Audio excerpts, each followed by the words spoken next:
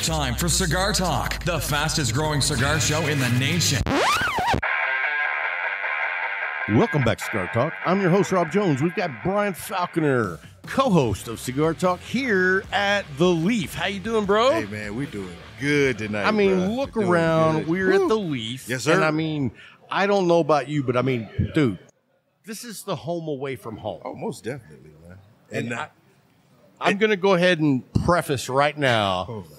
Here we go. We've had a weather change in this area, and so my nose is twitchy. Do you get that? I definitely got it after all that wind. Oh, man, dude, last night I went to bed at 7:30 because it rolled into town, and I mean, I just felt like shit. Got you. And, dude, I went to bed at 7:30. I woke up at 10:30 and thought I had COVID. I thought I was going to die. And I was like, this is it. It's all over, folks. Yeah, but then I woke up this morning and I was like, I ain't got COVID. Yeah. I feel like a rock star. You know what I mean? Yeah, because I felt that way. I took me 3 Benadryl and a shot. Dude, I don't know how you take. I take 1 Benadryl and I'm out like a stuck pig. I had to go to sleep. I had to get knocked out. I took 3 Benadryl and got me a shot of Whiffle Reserve. Yeah. 5 to 10 minutes later, I know I laid down, and I remember waking up this morning refreshed, able to breathe. Yeah. I was like, oh, this feels Dude, going so good, man. into the weekend thinking that you're sick is not fun. So, Not at all. Not at all. Especially not a 3-day weekend. right? You give me a 3-day weekend and I walk into it sick. Oh, we have a problem. We have a problem. And Yeah, nobody's first of all, going to it's like fixing to me. go back to a 2-way. Oh, dude. But I felt better this morning and I realized it was just allergy, so I'm good. And I can see you're good. Yeah, I feel a lot better. I had a long day, but the weather here sucks. You know, I think it was in the low 40s and the wind was blowing about 30. Dude, I hate days like that. You know what I mean? I know the wind was blowing hard. I had to take my wife somewhere today in the truck, and it pushed me across the highway. Yeah. And I was like, I drove over to Sweetwater today. I had to go check on a couple of things. And, dude, driving over there sucked. It was just like a beat down. Yep. So, the more I turned left, the more it pushed me right. I was like, hey, "Get me so outta let's here." tell everybody what we're smoking today. I'm going to go first. I'm smoking the Arturo Fuente Chateau, and it's the Maduro. And this is, I believe, the Petite Corona, or it's a really damn small Robusto. You pick, people. Anyway, what are you smoking, bro? Man, I'm smoking the Filthy Hooligans Black Market. I see. How are you liking that? I'm loving this. Do you really? I know you don't like Candelas. I don't. know, In fact, but- I gave mine away. yeah, I saw you. I gave it to yeah. Folks, whenever I gave it away, he was like, hey, is that yours? Like, wait a minute, you sure? He's like, no, yours is still in the lock. I'm like, okay, I'm good. So we had a special guy that does a badass mobile lounge. It's called Castillo Mobile Lounge. Have you seen it on Instagram? Anyway, the dude sent a couple of coffee mugs. Oh. He sent some coffee beans. Oh. And that's where you got the Wanderlust. Oh, thank you. Now, let me ask you this. When someone tells you that somebody sends you a Wanderlust, you're like, I was ecstatic. Then the first thing came to my mind, hold up. what'd you do for it? Yeah. Or are we going to jail for it? And he was like, no. So on a scale of like 0 to 40, damn, when 140. someone says this dude sent you a Wanderlust, how excited do you get? I was about a 30. 30? Yeah. Good, because that's about what I thought you would say. Okay. And that's why he also sent you a Black Irish, but that one didn't make it. It crashed and burned on arrival. Like, it landed, it kind of came in Man, tail first. Nah. Don't lie to me. Now, like wait a that, minute. man. How about that Wanderlust? You trying to take me back to the Wanderlust to get me off of it? No. What really happened to the Black Irish? It looked like someone had, like, damaged our package. And, I mean, when I opened it up, that sucker was, like, busted in half. I took pictures. You didn't show me the pictures, though. No evidence. I'm going with it may have gotten smoked. You know I would never. Come on now. Everybody that listens to this show and watches this show know that you will. Never is not in that conversation. Okay, I'm going to be honest. It was damaged. I mean, it was after. I mean, I'm not even gonna look at you now. After that sucker looked like was good and got damaged. Someone burned it alive. That's what I'm trying to get out of you. You know what's funny is the guy who sent it to us, and his name's not Corlito, or whatever I said earlier. Here he goes, killing somebody else. Corlito. Julio. Where's Julio? Julio's over there. So, anyway, he sends a message and said, hey, this is for you and this is for Brian. And I was like, thanks, man. Apparently you don't know how it works. Thank you. It goes to your address. I will not get it. I mean, but you like the Wonderlust. Oh, yeah, and I love the Black Irish, too. I love the Black Irish. I know. I didn't get one of those. I got something else. No, you got one of those. I didn't. No, you got one, but it wasn't yours. Right. So, hey, it's all fun and games. No, it ain't fun and games. Oh, man. You know what? Zeka, when he sends stuff, he's like taking no chances. He's double, you got to have quadruple wrapping. He makes sure you're going to have to work hard to get into it. Yeah, that's for sure. What do you you know what? We got a new guy behind the camera tonight. It's not Larry. We got Tim Rickman. Tim Rickman's behind the camera. And a dude has got a glass. He's got to pour this out of this world. I was like, look how much booze Tim poured himself. And he's like, no, Larry got that for me. I'm like, you're in for a good time. So, anyway, tell everybody what we're drinking.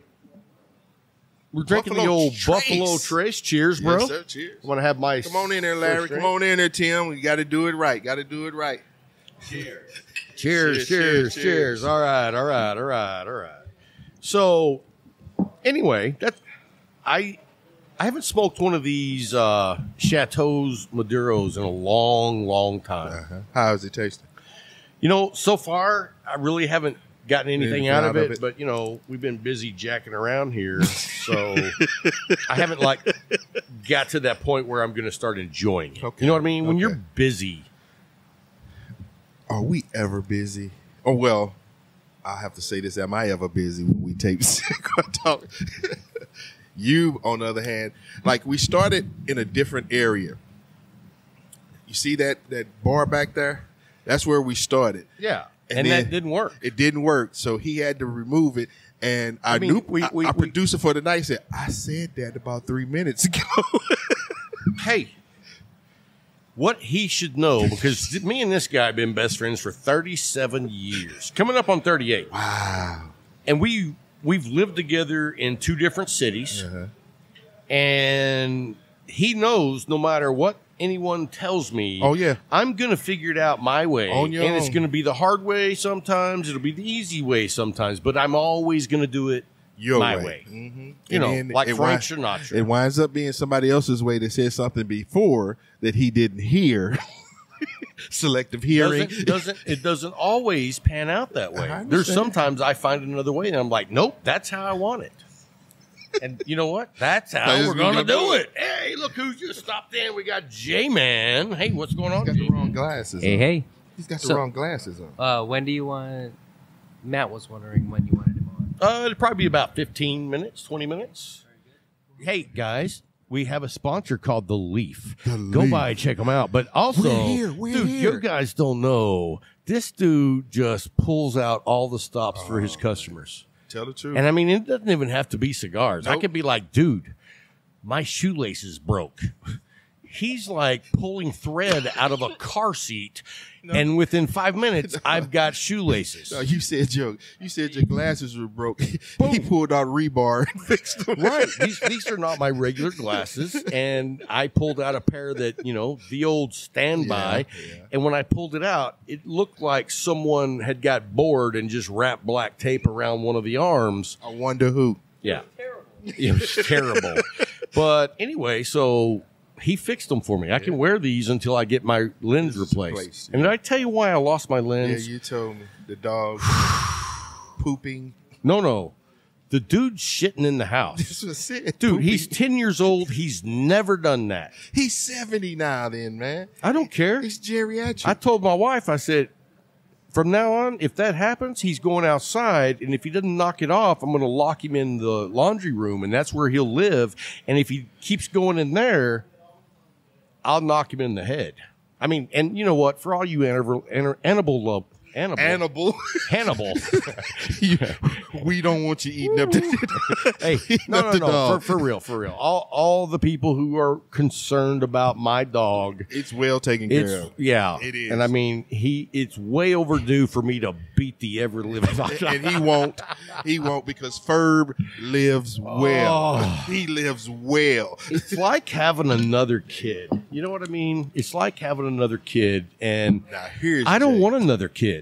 Well, you got one. Ferb. Now, there's Jay. Yeah, boom.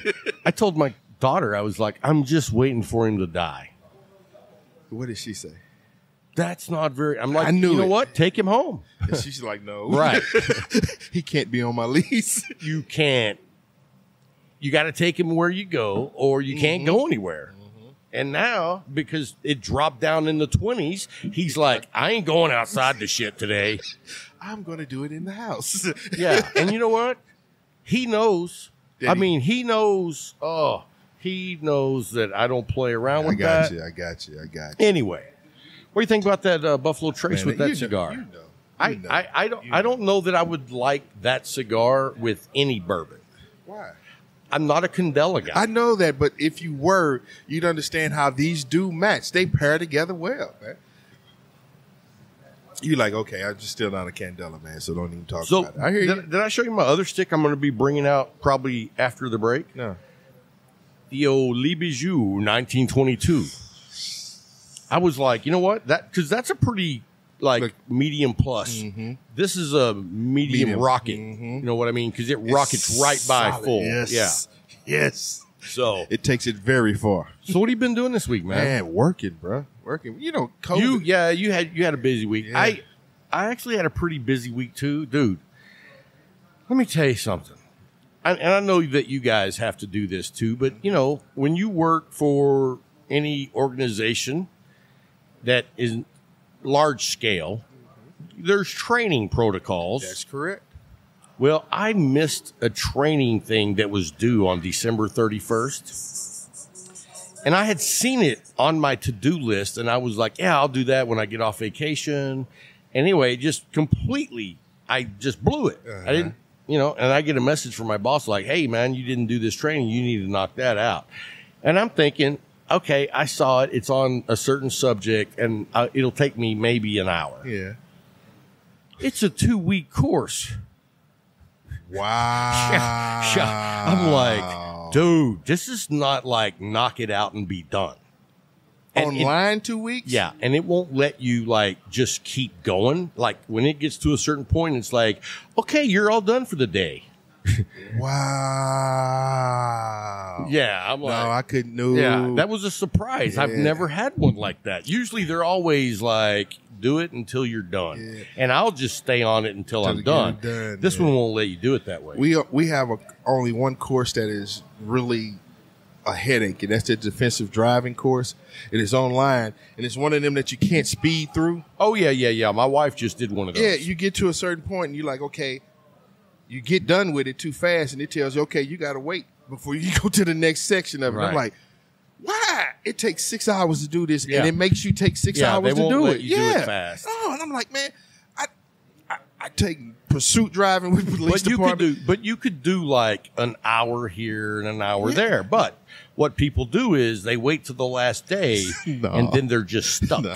See, we have set days that you have to have training. So you have on your day of training, you take all your training and get it done. And on this day, you only have that one course. And it's like, oh, come on. I noticed something else I could be doing right now. Like what? Anything but taking this. I could be sharpening the hoe. Getting ready. God, man. But anyway, that's just the way it is. But this week, what hit my office more than anything was COVID. Oh, yeah. I had people come in. My so-and-so is in my house has it. Well, you Okay, know, well, you need to last leave. week my daughter had it. This week my wife had it. And we separated. She stayed in the guest bedroom. Don't worry, Tim. She cleaned it today. But it was like, dude, but I'll tell you one thing. So yesterday was the day she was like, I'm all well. Okay. And I was like, you test? She's like, yep. I'm like, okay, cool. Yeah. So I don't know, 2 hours later, we're both in the kitchen. She leans over, I kiss her. And then we go in the dining room and I see her test and it's not negative. If it's still positive. And I'm like, get away from me. So that's why last night I was worried that I might have COVID. I was like, and you know what I said? When I went in the kitchen, my wife was like, I'm afraid you may have COVID. And I'm like, yeah, and I'm afraid you may gave it to me.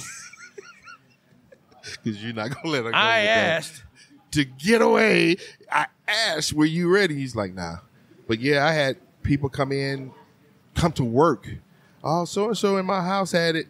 You leave, they go get tested. I'm positive. I'm like, what? Right. Why did you come to work? Now I got other employees I got to worry about now. I got to close my office down. It was just, so last y'all week was are too much. still on full alert. Yes. You know, that's not the way most people are handling it now. Because the CDC says if you're vaccinated, you don't even have to quarantine. Yeah, you don't have to quarantine now. But the point is, we deal with the public. Right. So I have people coming in all time of the day. That's like my shed. Nobody wants to wear a mask. Right? Just like the shed. And they're coughing and sneezing. They got the little kids and they... No, there ain't no kids allowed. Oh, God, man. It's just like, okay, so... And me, I try to clean as much as we can, but, you know, you still can't clean everything. And then they have the disinfecting person come in and let me tell you, everywhere. hey, we're in just a minute, guys. We're going to take a little break, and we're going to bring on a coach that is pretty successful. Yeah. And he smokes cigars. In fact, he smokes a ton of Celebration cigars because he smokes a cigar after every game they win. But anyway, it's one of what's his name? That dude that owns this place? Jay's friends, and he's in town, and we were like, you know what? Let's get him on the show, see what it's like to be that level of football coach. Of success. Right, because, you know, tomorrow we're going to see the Cowboys successful. Anyway. It sounds like we should bet something. And I ain't betting nothing with nobody. How about... Nope. I'm not even looking at you. You don't gamble? I'm not gambling on this. Why? I'm not. I'm just thankful that my team made it to the playoffs. I am. So are you saying you don't have any confidence in them? I got confidence in them, but I'm not playing. Thank God. Yeah. If I was playing, old man goes down again. If I was playing back when I could play, if I was playing, I'd bet. Even though that'd be wrong, but I'd bet. But nah, I don't put my trust in other people. I think they call that Pete Rose. Yeah, they do. But I don't put my trust in other people like that. I don't. Because they will let you down. You're not putting trust in them. You're gambling. And I'm putting trust in them that I'm going to get my money and yours. Not you get my money and keep yours. No. All right. So I was going to bet you a Wonderlust. What, my Wonderlust? He gonna bet me my Wonderlust that was sent to me and given to me that I haven't even had yet. How is that a bet? Answer that. How is that a bet? Sounds like a win-win. Yeah, for you. Just like the Black Irish. Ho-dee-ho. No. So anyway, what I was going to say is, before we jump into our little break here, I wanted to ask you, are you aware that I think at the very first of the year we were joking, but we said we should have everybody make a top 10 list of who's going to die this year and send it to us? I wasn't joking. I wasn't in it. That was you. Maybe that was me. It was you. Ain't no maybe to that. Just put it was you. Did you know we got one? You have got to be kidding. Well, Big Adam. I was Big Adam. Say, knowing the Light 'em Up crew. Dude, and I'll tell you what, I don't think he's got any right so far because we have been like dropping like flies. Yeah. I mean, but his list is really good. How can a list of people that's going to die be really good? It's not a list of they're gonna die. It's you guessing that they're probably going to die. That's what you're doing. All right, let me tell you who was on the list that I would be super sad. I don't know all of them, but this one. Who? Willie Nelson. Dude's, I think, 99. He's in his 90s. Or 999. I don't remember. But he's up there. That's because of the weed. He's preserved. So, but like Sidney Poitier's gone. Yeah, man. Some other dude. Bob Saget. Yep. Were you a Bob Saget fan? I was.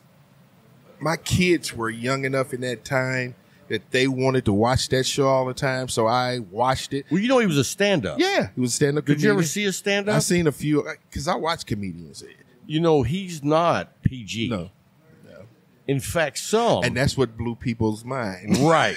You go from Full House to Red Fox. And people are like, whoa, wait a minute. Here's the thing.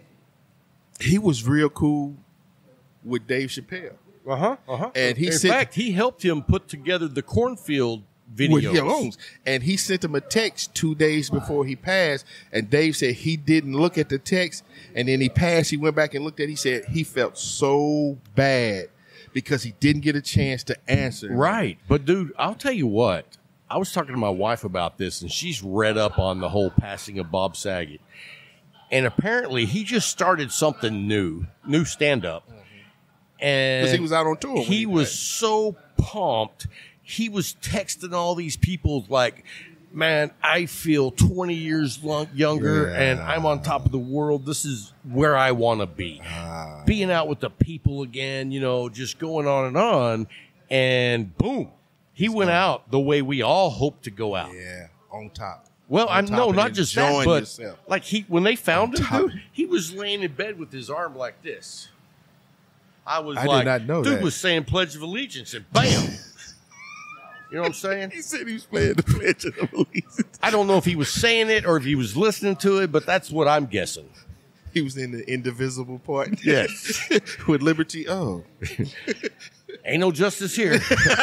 So, no, hats off. You know, he was a big time cigar smoker. Oh, yes, he was. You know, Yes, he was. that's one of those dudes that he was just one of those people that really had friendships. He lived and enjoyed his Yeah, life. he really did. Lived and enjoyed his life. So anyway, hey man, we're going to take a quick break.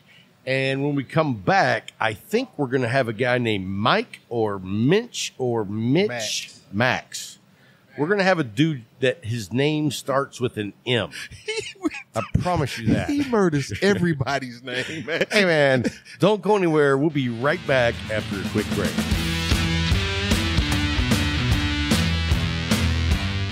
Hey, guys, thanks for hanging through the break. We have the letter M here with us. Tell them what your name is, Bob. All right. My name's Matt Billings. Matt Billings. Yes, sir. Hey, so I know you and Jay, like, go way back. Yes. Like, how did you meet Jay? I met Jay in college, actually. We're fraternity brothers. So I pledged him into our fraternity. So you were there first, Yeah. and you brought him in. Yes. How bad was the hazing? We know Hayes. Hazing's I'm illegal. sorry. You know Yeah, Hayes. yeah, you know what I mean. How was the fondling? Well, you don't really do that either. Man, I don't know what school you went to, but down in Lubbock. No, I'm just kidding. Right. How was Jay back in college? Because, I mean, you know Jay now. And, like, Yeah. Jay is, like, one of the best humans I know. Right.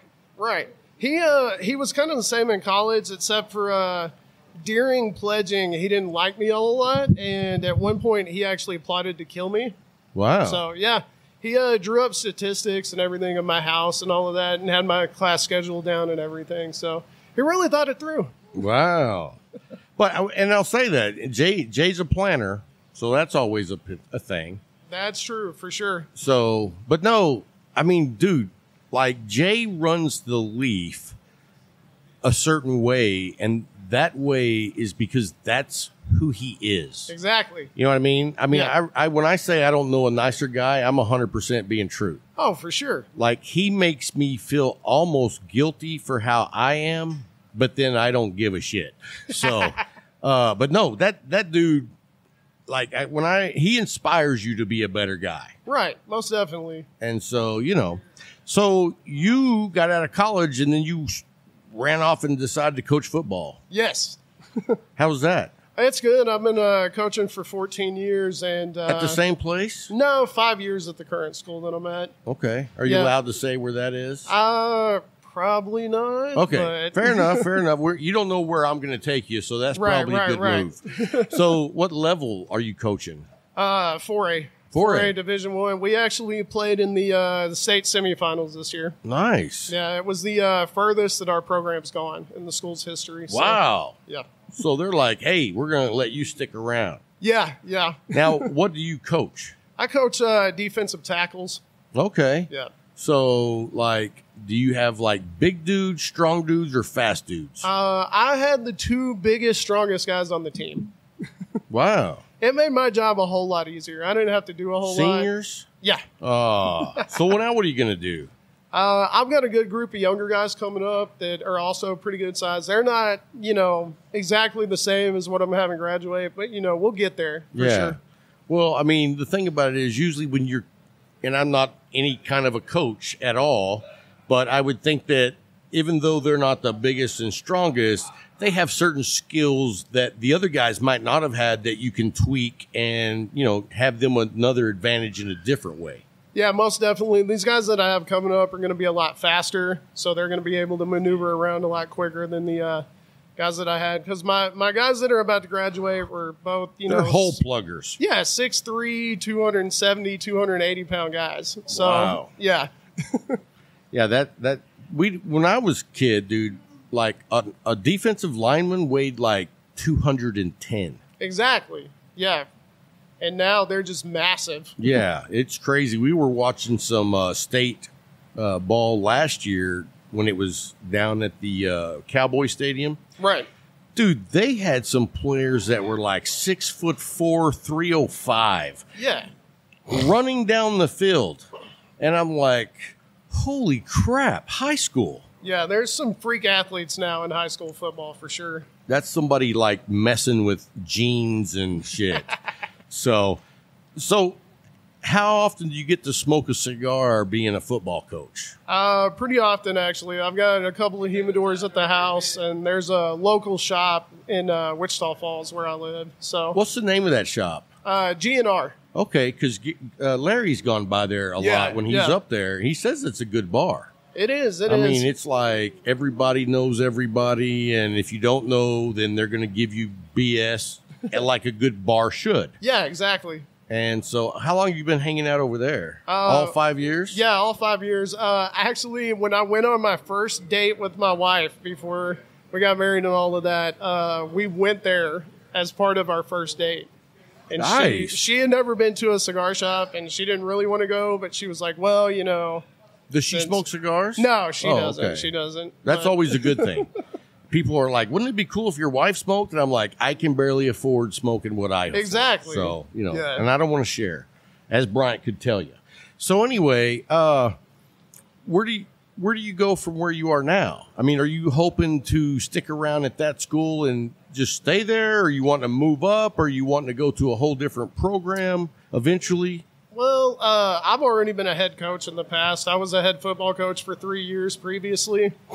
And that was at the smaller level, at the 1A level. So, I could eventually see myself being a head coach again. But right now, I'm fine being with a big school, being as part of a big program. Plus, we're supposed to open up 2 new high schools within like the next 3 or 4 years. So, right. Yeah, my wife's from the area, and she wants to stick around. And we've got our first kid on the way at the end of April. So, Oh, wow. Congratulations. Thank you. Appreciate it. So what got you into cigar smoking back originally? What's funny is in high school, me and a bunch of my buddies got into mafia movies. And, of course, in the mob movies, everyone smoked cigars. So we were like, you got to be like the guys in the mob movies. So we all started smoking cigars and would hang out. Now, how old were you then? 16. Wow. Wow. You go way back. Yeah, So, for sure. do you remember what your first cigars were? It was probably something cheap, honestly. I mean, do you remember where you got them? I probably had a buddy of mine that was a senior go buy them for me. So Yeah, because, I didn't smoke cigars back in those days. I didn't start smoking cigars until I was in my 40s. right. And so I can't imagine, like, you didn't know. I didn't know shit. I know you didn't know shit. You were just like, let's smoke cigars. Yeah, exactly. Very cool, man. So where are you wanting to be career-wise in, say, 10 years? Let's see, I'll be 50 in 10 years. So the way that it worked out, I went to college for like 7.5 years. I was on the extra long plan. Right. Yeah. So when I got into coaching, I was 25, and we have a certain amount of time where you can retire. So I'll be able to retire at 51. So I'll be close to retirement already in 10 years. Wow. So, like, you took the long way. I did the short program. When I went to Texas Tech, I was in and out of there in one semester. Oh, It was a hell of a semester, too. I'm sure. Yeah. Talking about Texas Tech, I've actually got one of my old high school teammates was the interim head coach for the Texas Tech football game or football team this year. Oh, really? Yeah, Sonny Cumbie. I remember when that happened. It was, I'm not a huge Texas Tech football fan, and Right. it's not because I don't want to be. It's because they don't want anyone to be a fan. You know what I mean? It's like, if you, just for a second, if you think about being a Tech fan, they kick you in the balls. Because they don't win, they hype. Right. They're like the Dallas Cowboys in a lot of ways. Are you a Dallas Cowboy fan? No, I'm not. Really? Not at all. Really? So who are you a fan of in the pros? In the pros, I have two teams that I root for. My main team is the Baltimore Ravens. Okay. And then my underdog team, who are terrible, is the Detroit Lions. Wow. Yeah. Those really, record-wise, neither one of those teams were that good. No, they weren't. Baltimore great this year. has a lot of talent, but they just didn't put it together this year. The Cowboys, and I'm a Cowboys fan, I'm just not a nut job. Right. Like, You're a realist then. yeah, big time. And, like, I didn't even watch the last game because it was like there's zero benefit of winning or losing this game. Right. And first of all, I was like, I don't think you should have all your starters in going into the playoffs, but because this is a 17-game season. Yeah. 16 games, you want to keep them, like on a roll. But at 17 games, that's a lot of games.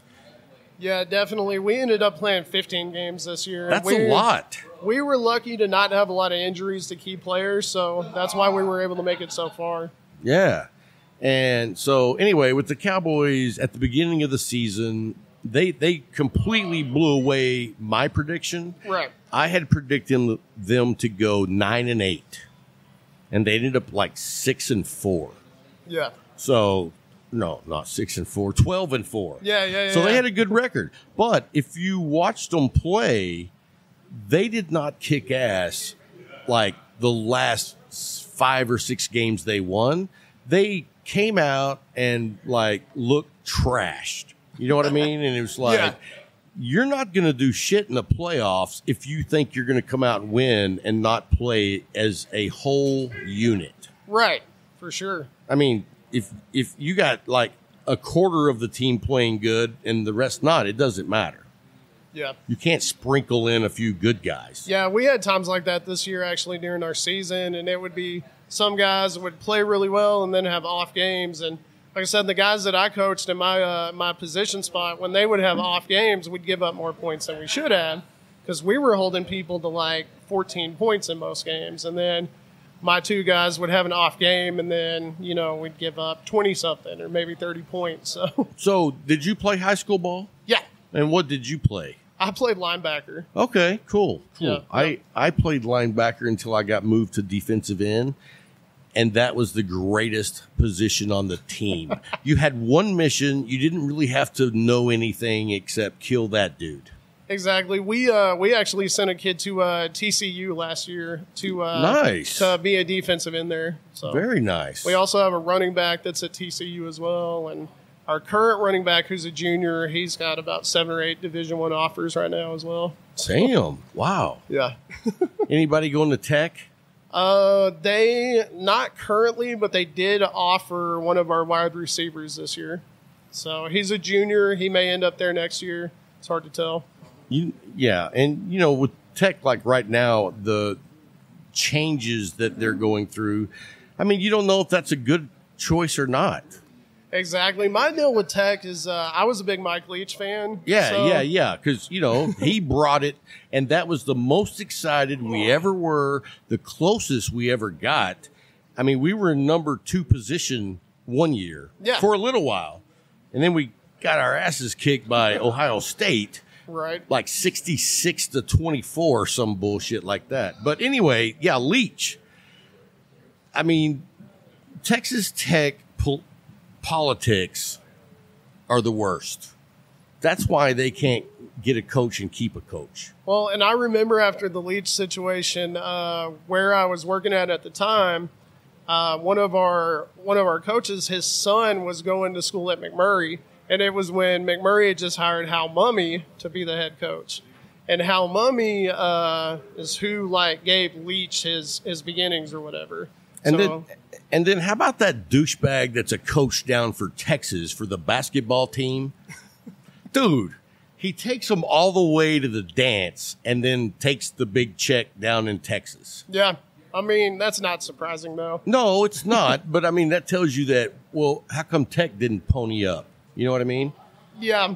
When you make it to the dance, you pony up whatever it takes. Exactly. And the deal with Leach, though, we're on the phone, right? We get on a phone call, and we're talking to Hal Mummy, and we're like, well, what's going on, Hal? What do you think about McMurray? And he goes, I'm not worrying about that right now. I'm on the beach in Key West drinking margaritas with Mike Leach right now. And we were like, wait, what? So we're talking to Leach, and we're talking to Mummy, and Leach is just like, oh, yeah, it was BS how they did me, blah, blah, blah. But I don't care. I'll go someplace else and make a whole bunch of money. Dude, he did, too. I mean, I think he went to, Washington State. Yeah. And turned that program around. And now he's somewhere else, isn't he? He's at Mississippi State right now. Yeah, that's right. And, dude, Mississippi State and Ole Miss, that's a hell of a, battle going on. Well, and you mentioned Ole Miss. Lane Kiffin's the head coach there. And, really? Yeah. I did not know that. Yeah, he's been there for 2 years now. And I coach defense, but I was an offensive guy for a long time. And I think Lane Kiffin's a really good offense coordinator. He's got a great offensive mind. So I like to give this guy on our coaching staff hell about it because he hates Lane Kiffin. His family played at Tennessee and all of this stuff, and you know what happened. Now, wasn't Kiffin the head coach of the Raiders or somebody and got fired? Yeah, he's gotten fired a couple of times, but this guy I work with just hates him, despises him, so I always bring him up to him. I don't know nothing about him, so, but, having Leach and Kiffin going against each other down there, that should be fun. Yeah, and the thing with Leach, though, being at Mississippi State that was kind of cool, you were talking about Tech, is Texas Tech and Mississippi State played each other in a bowl game this year. Oh, really? Yeah, and Texas Tech ended up winning 28-7. Yeah. So we were talking about that because, like I said, my classmate he played football at Tech and then became a coach there. That's cool. So he ended up beating him. So I said, the student beat the master in that case or whatever. Right. So what did you think about Cliff Kingsbury? Cliff Kingsbury, I've actually hung out with Cliff before. Yeah. So, and he's a good guy. I think it's hilarious that they have this deal about how he's such a good-looking dude and everything. Everyone loves Cliff Kingsbury. And they always talk about that in football and everything like that. But he was a good dude. Well, I thought it was hilarious, basically, that Tech fired him. And he gets a job somewhere else. And are you going to hand me this? Oh, thank you, sir. I thought it was funny that he got fired, and then he got another coaching gig. And then before he went to that gig, he was the head coach of the Cardinals. Yeah. And it was I didn't think he was ready for that, but, what do I know? Well, I mean, he's done a great job there. We were having one of our conversations in our coach's office, and they were saying, Kingsbury's going to take the OU job. He's going to be the head coach at OU. I said, why do you want to be the head coach at OU when you're with the Cardinals right now winning?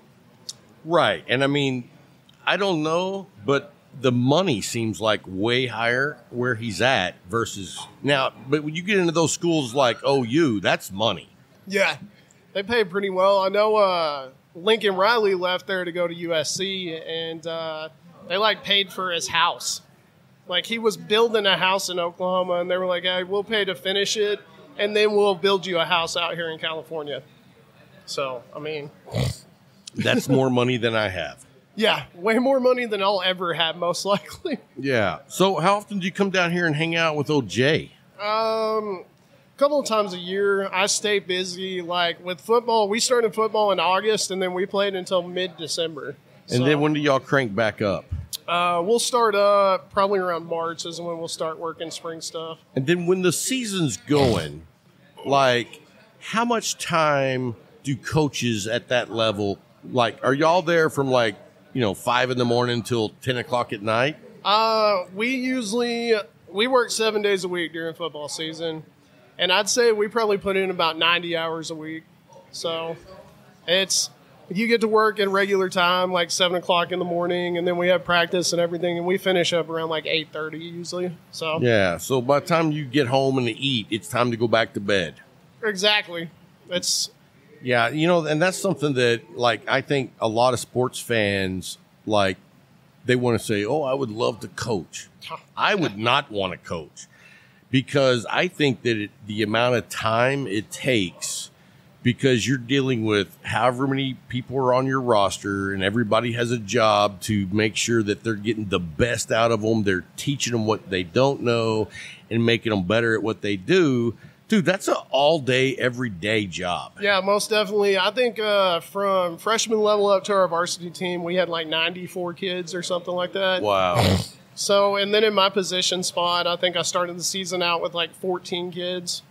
So, I mean, you got to work with those 14 kids a lot. Right. And, I mean, like, you get 14. Are there like 12 really good ones and 2 you're like, yeah, I'd like to get rid of those 2, but they won't let me? That usually happens with anything, though, really. Right. Yeah.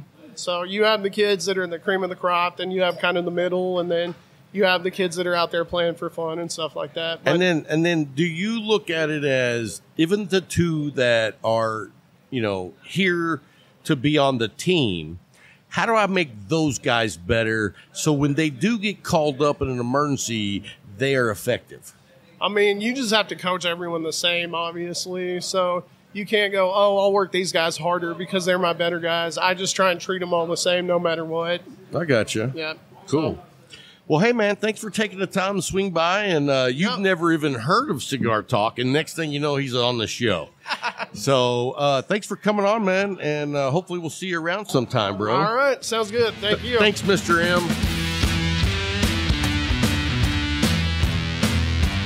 Welcome back, Cigar Talk. We just had the Big M on the show. Yes, Happy sir. birthday. I forgot to tell him happy birthday. He's 40 years old now. Yeah, man, I remember. What a 40. young pup. I remember 40. I don't. I do. I wasn't that far gone yet. Really? No. I was on the other side of craziness at 40. I was still just right down in it. Nah. Oh, Jeff Richardson and me down in Houston. Say it was a different world. Yeah, it was something. It was good times. It was the best of times. It was the best of times. So there was no worse. There's no worst. But no, hey, Buffalo Trace. Yes, sir. Yes, sir. So, what do you think about recording at the Leaf? Hey, it's great being in the atmosphere. I love recording at the shed because that's where we've been doing it all the time. So it's like that's home.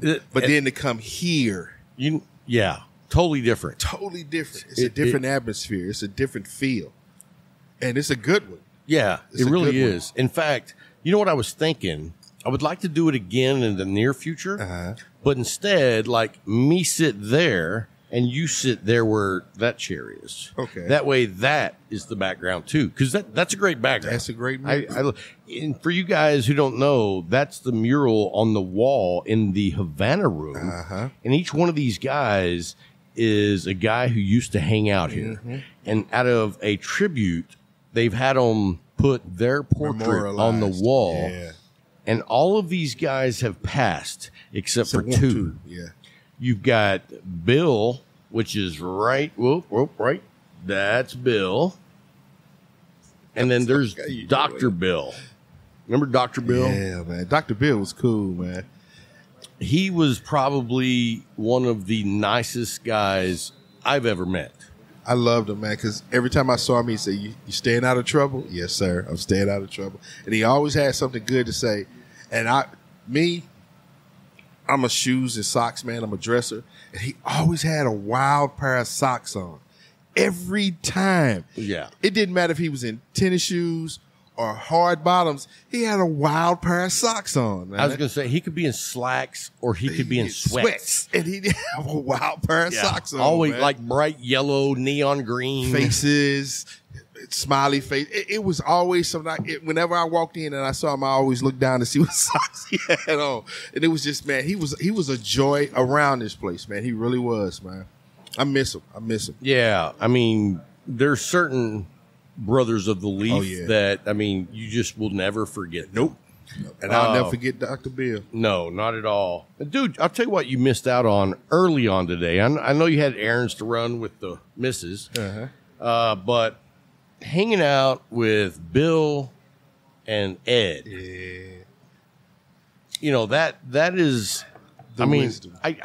I posted on Facebook and I just said legends. Yeah, because that's who they are. Because, I mean, when you're pushing 70 and 75 and have been in certain environments and come out successful. Right.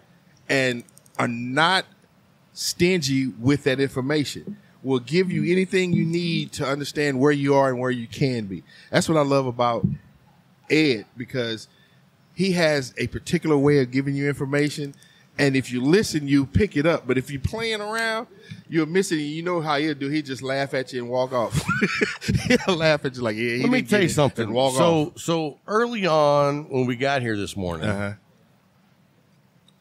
Larry was already sitting in his regular chair. The Larry. I was sitting where Carlos is. Oh, you said his Julio. name right. And anyway, I went up to get coffee and I said hello to someone. And then when I came back, that person followed me. Oh, okay. And they sat down in the area. And I said to him, I don't want you to think I'm being a dick. But here it comes. I just want you to know up front that this whole area is reserved for a faculty meeting. For the faculty meeting. So when the old guys show up, you're going to have to get up and get out. And he said, oh, no problem. So Bill comes in and sits down where Larry's sitting. Yeah. And we're talking. And then Ed shows up and he's sitting in this chair. And so I'm like, shh. And so he scoots over one instead of two. Yeah. Like, you know, the couch has 3 cushions. He moves over to the middle one. And Ed sits down, and I'm like... Wait. It's just like when you go in the restroom. Don't go to the urinal right next to me. There's 2. Calm down. I mean... Give me some room, bro. Give me some room, Unless man. we're really good friends. And even if we're really good friends, step off, pimpin'. Step off. So I was like... Who? You know, I'm like, give him some room, bro. So Ed, first of all, Ed stands for a long time, and I'm like, Ed, sit down. Yeah. He sits down, and then I'm like, you know, move. And I'm like, Ed hasn't had that much affection in a long time. Be careful. He's old. He's old. So anyway, the dude never moved. Wow. And at one point, Bill is telling us a story that has to do, and you know Bill reads a lot of philosophy. Yes, he does. And he's telling us this comparison on today's world with a philosopher from way back. And he tells us all this, and it's very interesting. And we listen. And anyway, then we move on to a different subject. And the kid says, hey, what'd you say about technology and religion? And I was like, dude, if you're not paying attention as we go. You don't get to say, Don't stop what did him. you say? Yeah, don't stop him. Let him keep going. And so he goes, no, I'm serious. And Bill goes, are you serious? You want me to repeat? Listen. Listen. And then he's a professor too. So that is his thing. If I'm giving you information, listen. Now, if you're listening and you have a question, fine. Yeah. But don't not listen and then chime in and go, what? What did you say? Nothing. Story's over. Nothing. Nap time, son. Yo. Oh, man. It was a good time. And then, Ed comes down here and he's got a bottle of George Dickel 15 year. He blessed you. Yeah. When I got down there, that bottle was gone. Was it? Yeah. It was gone. It was gone. To be fair, it wasn't full when it got here. But it wasn't full at all when I got here. Well, to be fair, you did get here pretty late. Yeah. I mean, what time did you get here? Like noon? Yeah, it was noon. Yeah. I mean, you can't expect. Yeah, I know. I understood. I was just amazed that everybody was still here when I got here. I pulled up. I was like, oh, they're here. Let me hurry up and get in here before somebody leaves. And it was just sitting down with Bill Steele. And he came over here because all of the area over there was taken up. And I sat where you're sitting now. And he came over here. And then you came. And then Larry came. And then the conversation started up again. Right. And then Ed came and said, and I was like, those and you two know what? dudes- And you know what I figured out while we were sitting at this table? What's that? It's a lot easier to hear each other. 'Cause you're Here. closer, yeah. When you're like sitting where Larry normally sits and someone's sitting in that chair over there, it's not always easy to decipher what they're saying. Especially when you got music playing and people talking. Hey, What's going Tim, can you bring that bottle of Buffalo Trace over here? Say, I need a refill. Oh, Larry's got it. Larry's got it. The bartender has it. Yeah, he's gonna like, need I'm to- low too. So hey, let's jump into our pick six of the week. Hey, no problem, bro. I have a very good list, and you know what? I won't say it's not the best that I've ever had. Okay. but it's good cigars. Okay. And that was something that I was talking to that young man about earlier when he was here, and he was like, "I may be wrong, but I really, really enjoy like the factory smokes." And I was like, "Yeah, you're wrong. You're very, very wrong." And he was like, but when you're, No. doing some activity and, it's not important that the cigar make it through. And I'm like, I don't smoke cigars like that. No, I me want neither. every cigar to be good. No matter what. No matter what the situation, I it has to don't be a want good a stick. cigar that's like, I can tolerate it. You know what I mean? I want a cigar that I can enjoy. I mean, dude, that's like, I like that. Dude. No. I'm like, I'd like to see the women you date. Oh, my goodness. Apparently, I can tolerate it is okay with you. You know what I mean? I'm not going there with you, dude. I'm not going there with you, man. Because this is a rabbit hole I don't want to go down. I'm just going to tell you one thing. Oh, God. But to prove me wrong, he pulls out a picture of a girl he's dating, and I was like, okay, she has a pretty face, but she only has one leg.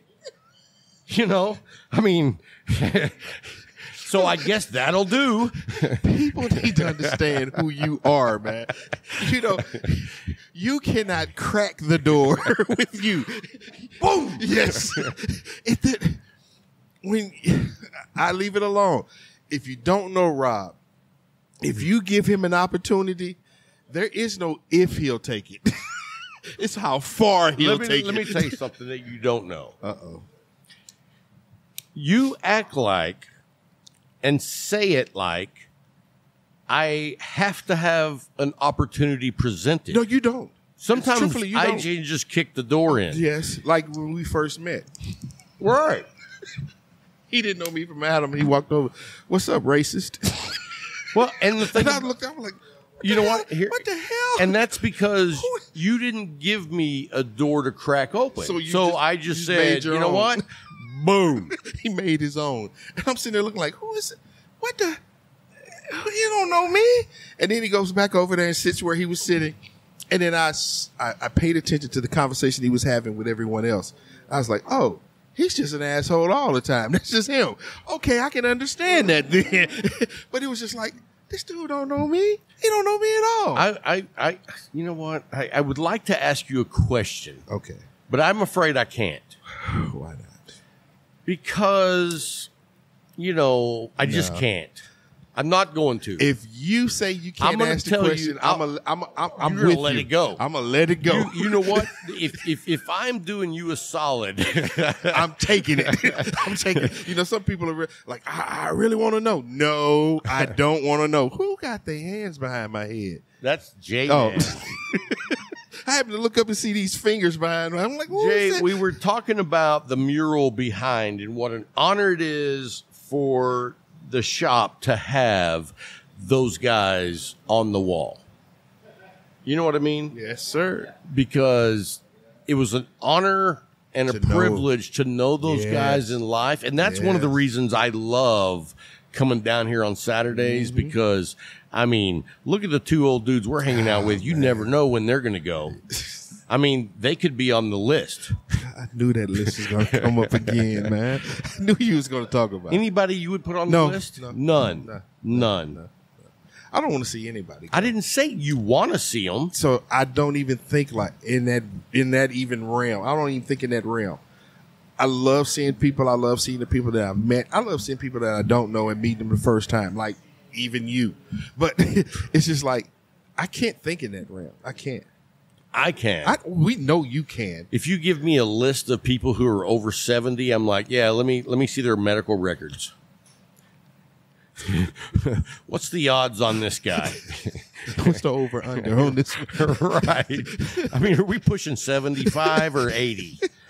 So, oh man. Oh, I know one of them I believe was on the list was Pete Rose. I can't see Pete Rose going early. He ain't going early. He's old. Even now, I can't see him going yet.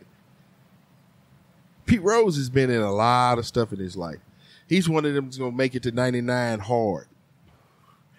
Hey, if you're 99 and you're hard, dude, share the secrets. I'll open the door, folks. I'm sorry. I opened that door. Hey. I didn't even... Call me Wilbur. I opened that door. Hey, before we jump into the Pick Six. Yes, sir.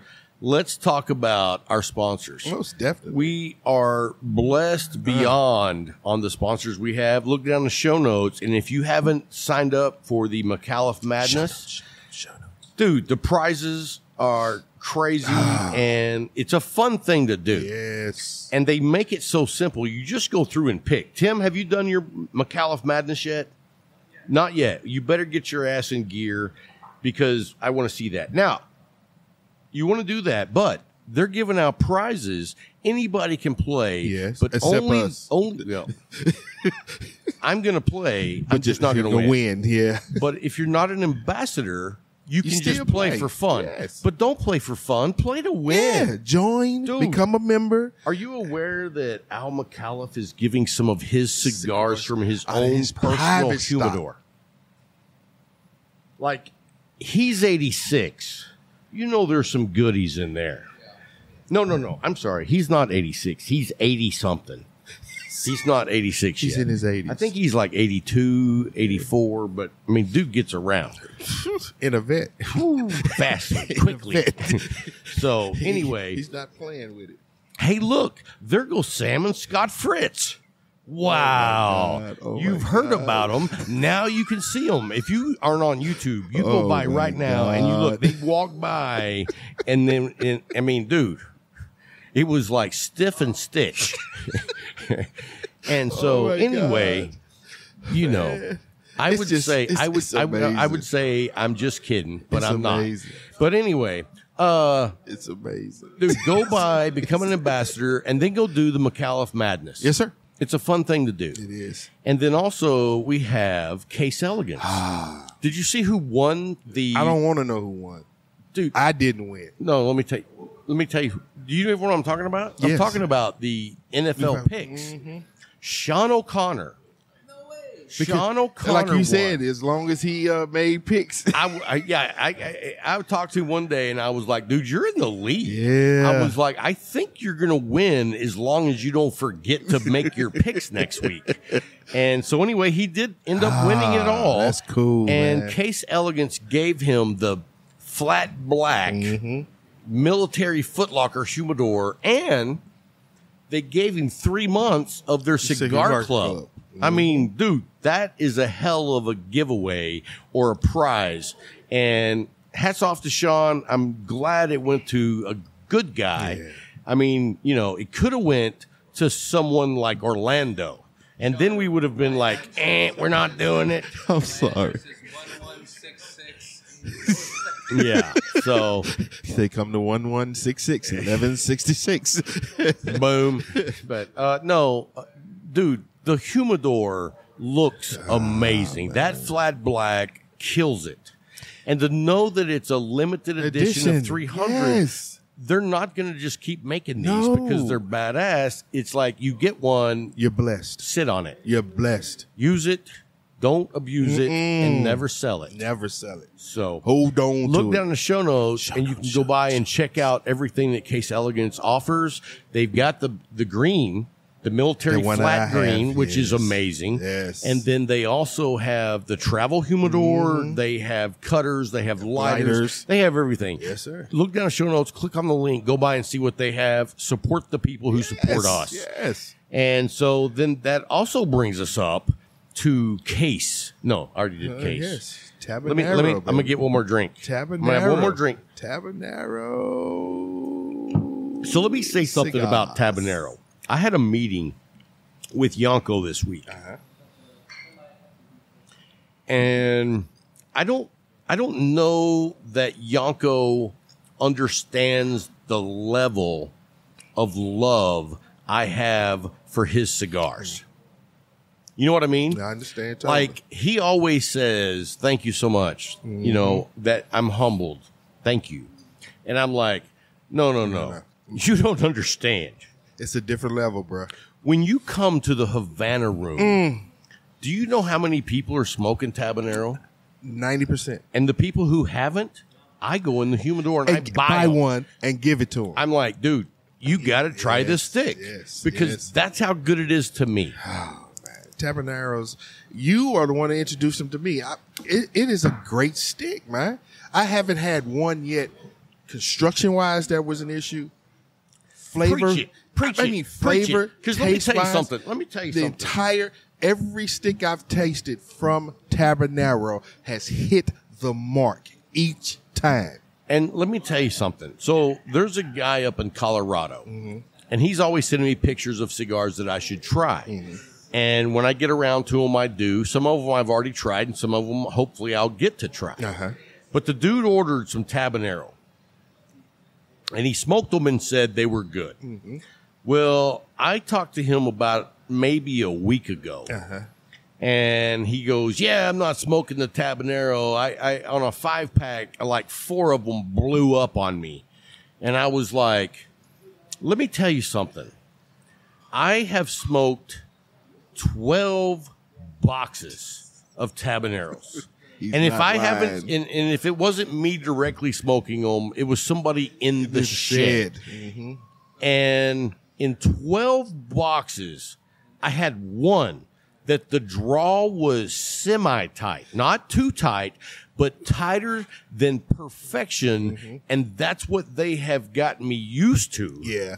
And so I that's was what you like, accepted. I was like, that's not the norm. You know what I mean? And I still smoked it. It wasn't like plugged, but it was one of those things where I was like, okay, you know, there's one out of 12 boxes. And then so someone tells me they had 4 out of 5 That- blow up. I don't know. You know what? I need told, evidence. I told Brian that, and you know Brian has Yeah. been on Tabanero almost as much as I have, Yeah. and he said that dude's full of shit. That's all there is to it. It's true. It's true. Because I have Look, never, the dynamic duo of Sam and Scott have left the building. Oh my God. He would not let that go, So, folks. no, He I would won't not let that go. Which one's Moni and which one's Pony? So anyway, let's do our Pick six.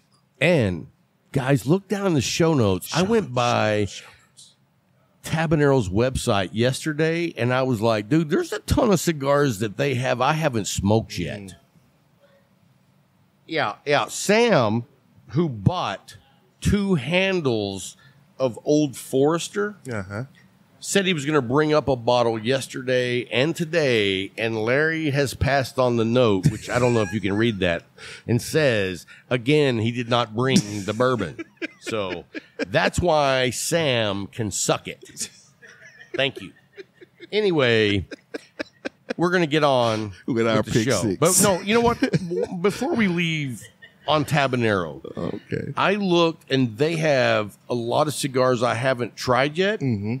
And it's hard for me to get off from the Sun-Growns and the Connecticut's because they're so good. I got you. It's like it's hard for me to move on. I got you. But I'm going to this year. You're going to take that ride. I did. Okay. And just so you guys know, Tabanero has decided that we're going to strengthen the partnership with Cigar Talk Yes. and Tabanero, and they have signed up to be with us for the next 12 months. 12 and we're months. thankful for that. Oh, most definitely. And when you partner up with a guy that has the passion and the credibility that the Yanko Yanko, does, yes. the guys over at McAuliffe, they do, the guys over at Case Elegance, and then, I mean, Jay, dude, dude, if you want cigars, look in the show notes, call the number, and he will set you up with anything that we talk about. Almost definitely. You know what I mean?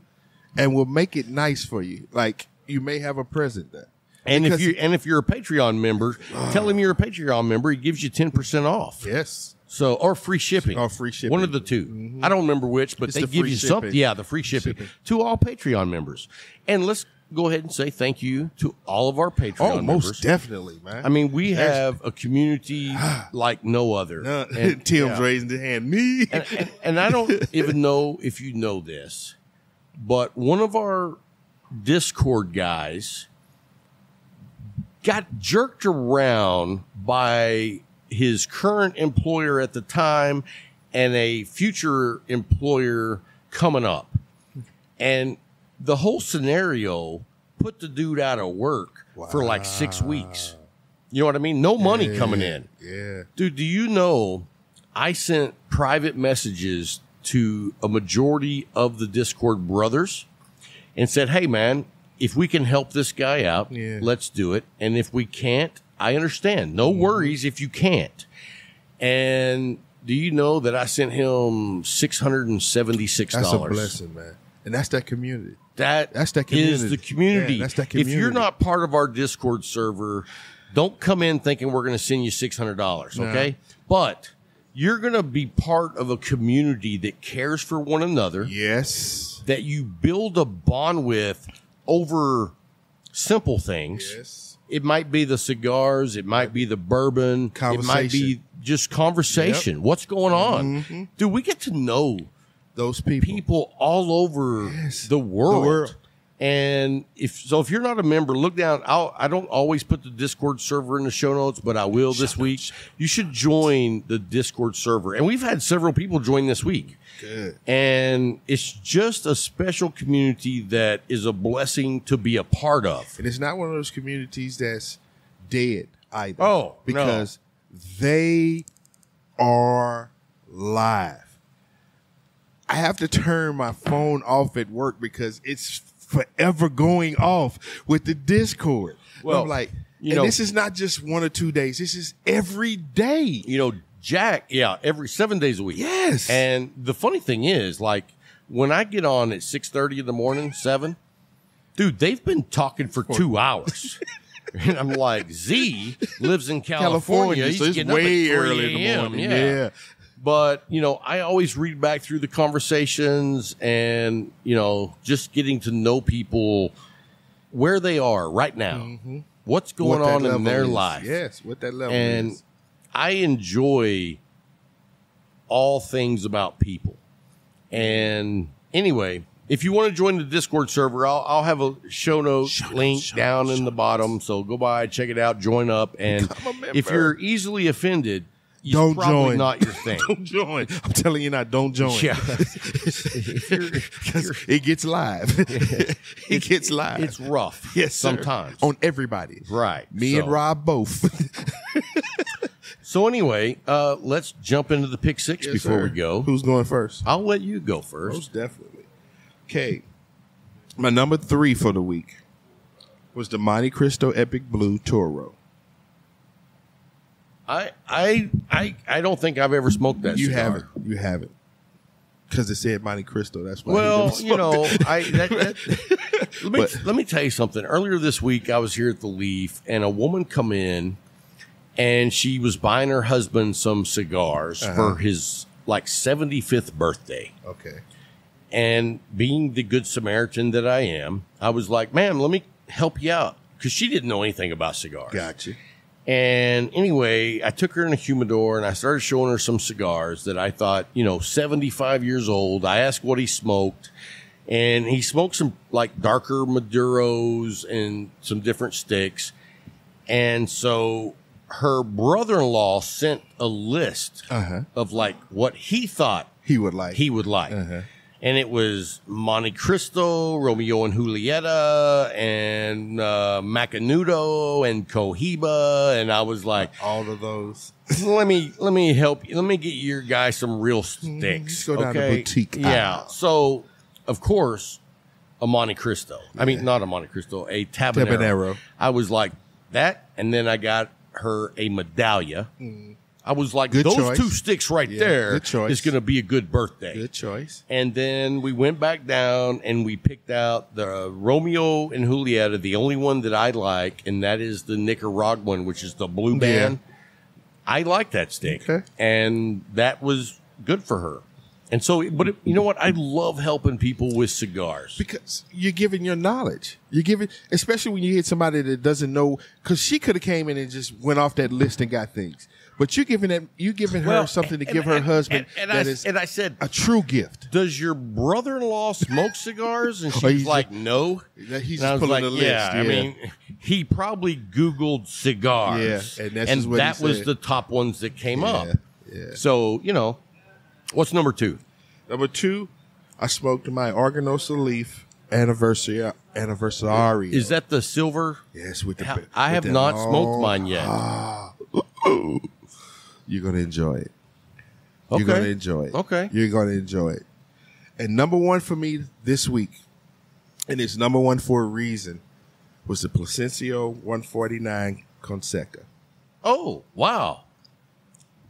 I still have not smoked that cigar. Smoked mine. It's how long have we had those? We've had those now for probably 3 or 4 weeks. Months. Yeah. No, almost a month. Yeah, a little over a month. And I don't normally hold cigars. No, you don't. But the humidor has been at a higher level than usual.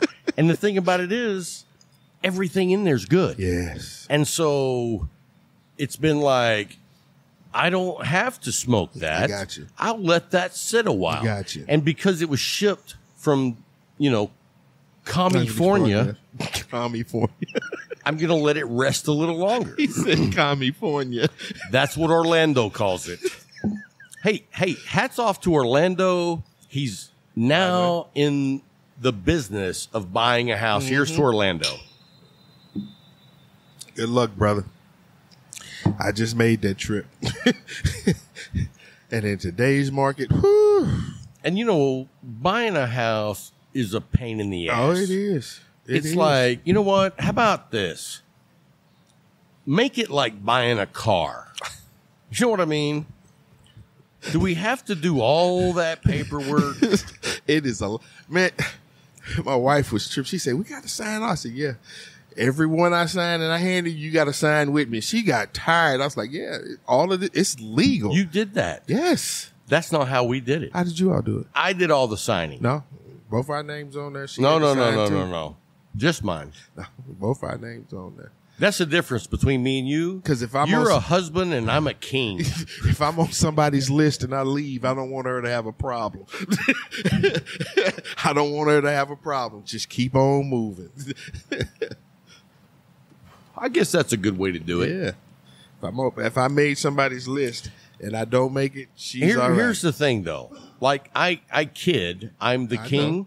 but Miss B, she's the queen. We know. So whatever I have know. is hers. Oh, we know. And she probably doesn't want a lot of it. She's like, I don't want that.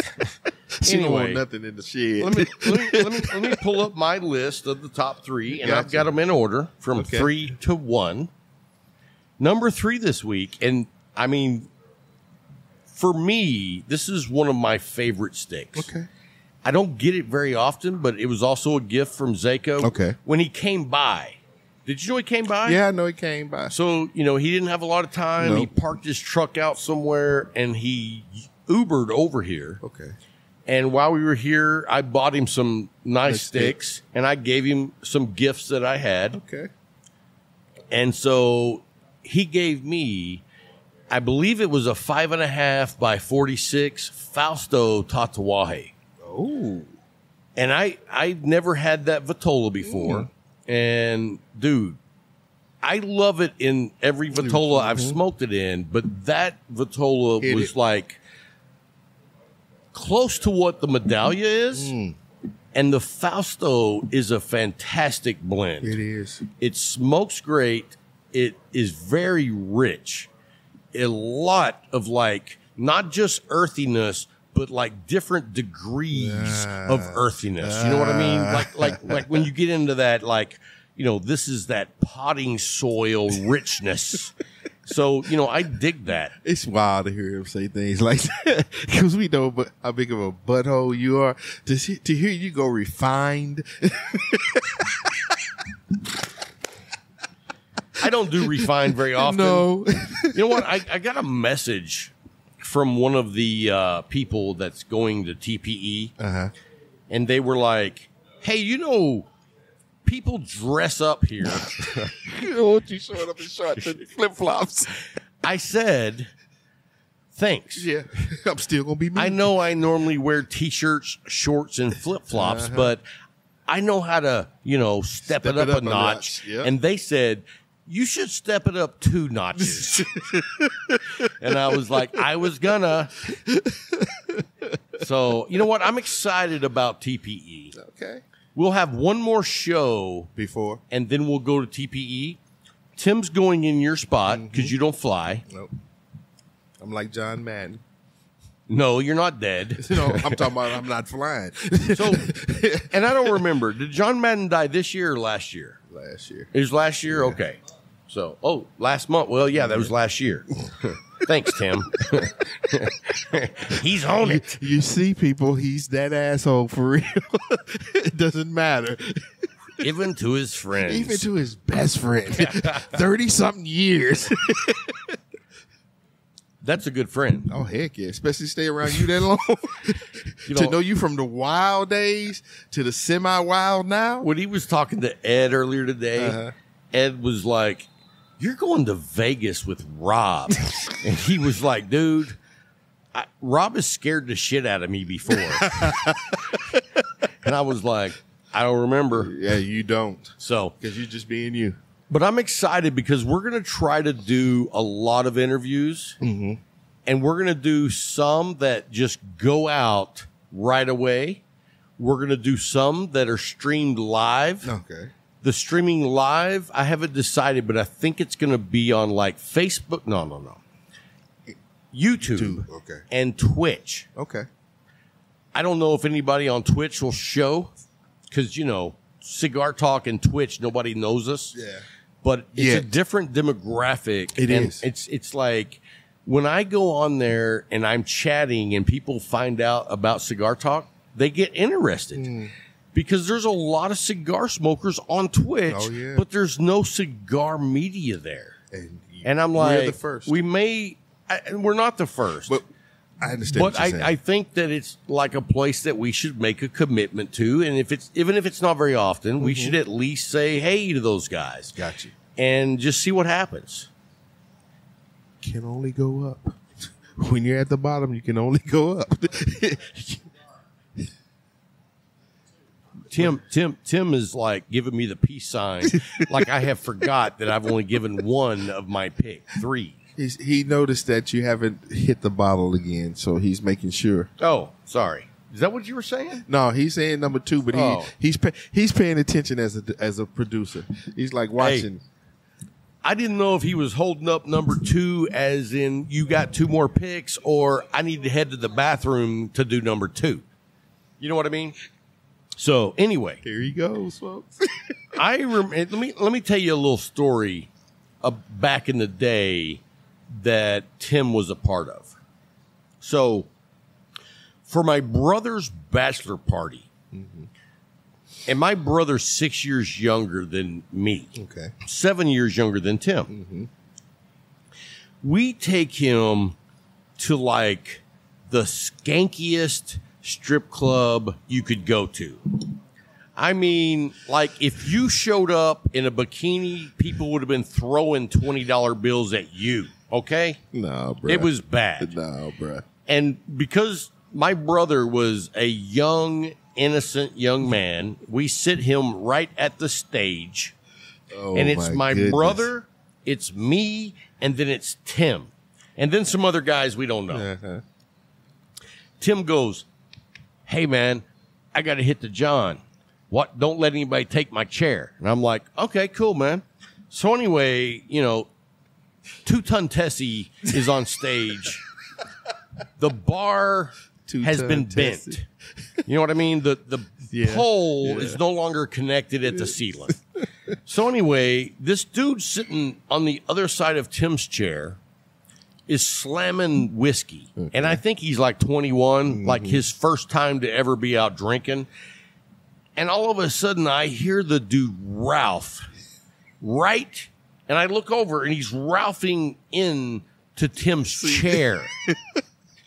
And I was like, Tim just dropped his head, folks. Dude, that's disgusting. Tim just dropped his head. And then I start talking to my brother. Tim comes bebopping back, jumps right over the back of the chair and sits right in it. I'm tripping off the way Tim looking over. And Tim says, we got to go. And I was like, dude, it's my brother's bachelor party. We just got here. Dude, I just sat and throw up. And I was like, sucks to be you. Tim proudly says, this is my friend. 2 hours later, he's like, dude, my jeans are soaked through. He probably was itching and everything. They're warm. Between my jeans and the seat, no. I feel chunks. No. And he stayed there 2 hours with you. You know what? The problem was they didn't have Uber back then. We were the only ride, and it was my brother's bachelor party. You can't cut a bachelor party short because somebody sits in somebody else's throw up. Right? That was one of the most unenjoyable times Tim's ever had. And he's had a few with me. He looking at you like, ooh. I mean. Oh, my goodness. So, hey, and if you look down the show notes, there's pictures. Oh, my goodness, man. You know Tim lived with me in St. Louis. Yeah, you told me. Ooh, boy. Back in the 90s, too. That's when St. Louis was something else, man. How many times did y'all go to Brooklyn? I don't know. We didn't keep count. Because Brooklyn is in Illinois, but it's a city that is all strip clubs. And dance pop, not that's pop. That's in Sauget. Okay, that's where we went. Pops and Oz. Yes. And then PTs. PTs, yeah. That was all right there together. So I don't know about Brooklyn. Oh my God. That's where the other PTs was. And so two white boys cross the river. We come. I miss the on ramp. So you wound up in East St. Louis. I was in East St. Louis. Yeah. It was a Saturday night. Ooh. Like we pull up to a 4-way stop, and there Second are wrong thing. giant parking lots. Yep. And I want to say there's probably 500 to 700 people with cars parked. Yep. Music just bumping. People out everywhere drinking and whoever knows what. Yep. And I'm nervous. I'm For you to be nervous, people had, and that's the way East St. Louis was back then. It was just like, dude, it was just the an news ongoing. every night was like another body found in East St. Louis this morning, and they were not happy when they died. So whenever we were over there, I'm like, we're lost. We need to get the hell out of here. Yeah. And so we pull up to a 4-way stop. Tim is hanging out the window going, "Hey!" And I'm like, shut the fuck up. I don't There it is. dude, I didn't even stop. I blew through the crossing and I was like, I'm out of here. And you know what? That was the safest thing you did because we don't stop at the stop sign. You get a certain time at night, and even as a cop, when I see people coming in certain areas and they would come and they didn't stop, I didn't pull them over because I knew they knew the routine. Keep going. My mindset was, if we get pulled over, that's a good thing. That's a good thing. Can you help me get across the river? Because that's the first thing they're going to ask you. Okay, what you here for? And if you don't say, I'm going home. I want to go home. Okay, yeah, you need to get right back here and go do this. So, Right. But y'all wound up over in Sauget at Pops, so that's all that matters. Yeah. So anyway, number 2 on the list, and I went back and forth on this, but I did smoke a Neanderthal Roma Craft, and it was the Genetic Deformity. I think that's my favorite Vitola for that series. That Genetic Deformity is a beast, man. And you know what I did that is unusual for me? What's that? I didn't V-cut it, and I didn't cut it. I punched it. And Because got you that know how taste. straight that freaking shoulder is razor sharp, and you could V-cut it, but I think that on a deep V, you're going below the cap line because it's so it's sharp. Yeah. And so a punch, and Jay actually punched it for me, but it was a larger punch. So it was like probably 80% of the cap was a punch. And so you got I got a great draw on it, and I smoked it, 0 issues, a lot of flavor, and it was just a fantastic Genetic smoke. Deformity is a bit. It's just they didn't play with that stick. Roma Craft, as we used to have Roma Craft Thursdays, but Roma Craft makes a quality stick. They make a good stick. And when you get it in certain Viatolas, it's just like, it's amazing, man. They are amazing sticks. Well, let me tell you, speaking of Roma Craft, I almost had 2 Roma Crafts in this week because I also smoked the Aquitaine. Oh, I thought you was going to say my stick. No, I smoked the Aquitaine. And I don't know what the Vitola's called, but it was close in size to what the Genetic Deformity. Boom. And anyway, I smoked that first. It's been a while since I've had an Aquitaine, and I had forgotten what a nice, pleasant ride that cigar is. Yes, sir. It's full of flavor. It's full of strength, and it's smoked like a 66 Cadillac DeVille. Wow. You know what I mean? You're cruising down the road. Wow. He said a 66. You got some Tech 9 bumping. You know, that's floating down the Boom. highway, baby. Boom. Wow. You're not taking any sharp curves because it's just right in there. You know what I mean? You know what? That's what I'm going to do from now on. When I find a stick that I think is really, really good, I'm going to compare it to a car. That's a good way to do it. I'm going to do that too. Yeah. I'm going to do that too. That is, oh man. You know what I mean? He said a 66 DeVille. You know, that's they call it a boat, but it really wasn't a boat. Two-door convertible with the fins. Yes. Boom. Man. That's what that Aquitaine was. Wow. You got the aesthetics The ride. And it the ain't power. about, you got the power, but it ain't about, No, it's the ride, it's, baby. the power is there in case you need it. In case you got a knucklehead on the Right. side of you. But in general, it's just cruising. It is. Looking good, sounding good. Floating. Boom. Floating. All right. So anyway, the Aquitaine didn't make the list. So I need to see what's going to. This is a rare. I have one for you. Okay. I gave one to Jay. I gave one to Zeka. Uh-huh. It is the Robert Caldwell Long Live the King Wow. Lancero. Wow. Yeah, because for you to say what you said about a Lancero. And here's the thing. It was maybe the best cigar I smoked in probably 2 weeks. It was good. But on the flip side to that, for me, it is a rarity that I will smoke it because what I know about smoking the Lancero, even one that's that good, is it doesn't allow me to smoke like I smoke. Yeah, because you can't hotbox it. You got to take your time and you got to monitor it. Because you're going to enjoy it. If you take your time. You want to enjoy it enough to where you really experience the full Everything, yes. bodied smoke. I got you. But at the same time, you can't baby it so much that you let it go out. You know what I mean? So you got to monitor it. Yes, sir. And that is not one of my go-to qualities. I'm more of a blow and go. Larry says, blow more. Blow more, blow more. But it's just, it was a fantastic cigar. Really was. And you know what? Zeka even posted that it was one of the best cigars he had in a long time. Wow. So I look forward to having you smoke it. Yeah, I'm ready for that ride. I'm ready for it. Well, you know what? I'll bring it up here for you tomorrow as the Cowboys and the 49ers go at it. I'm glad you took it that way, that level. How else would I take it?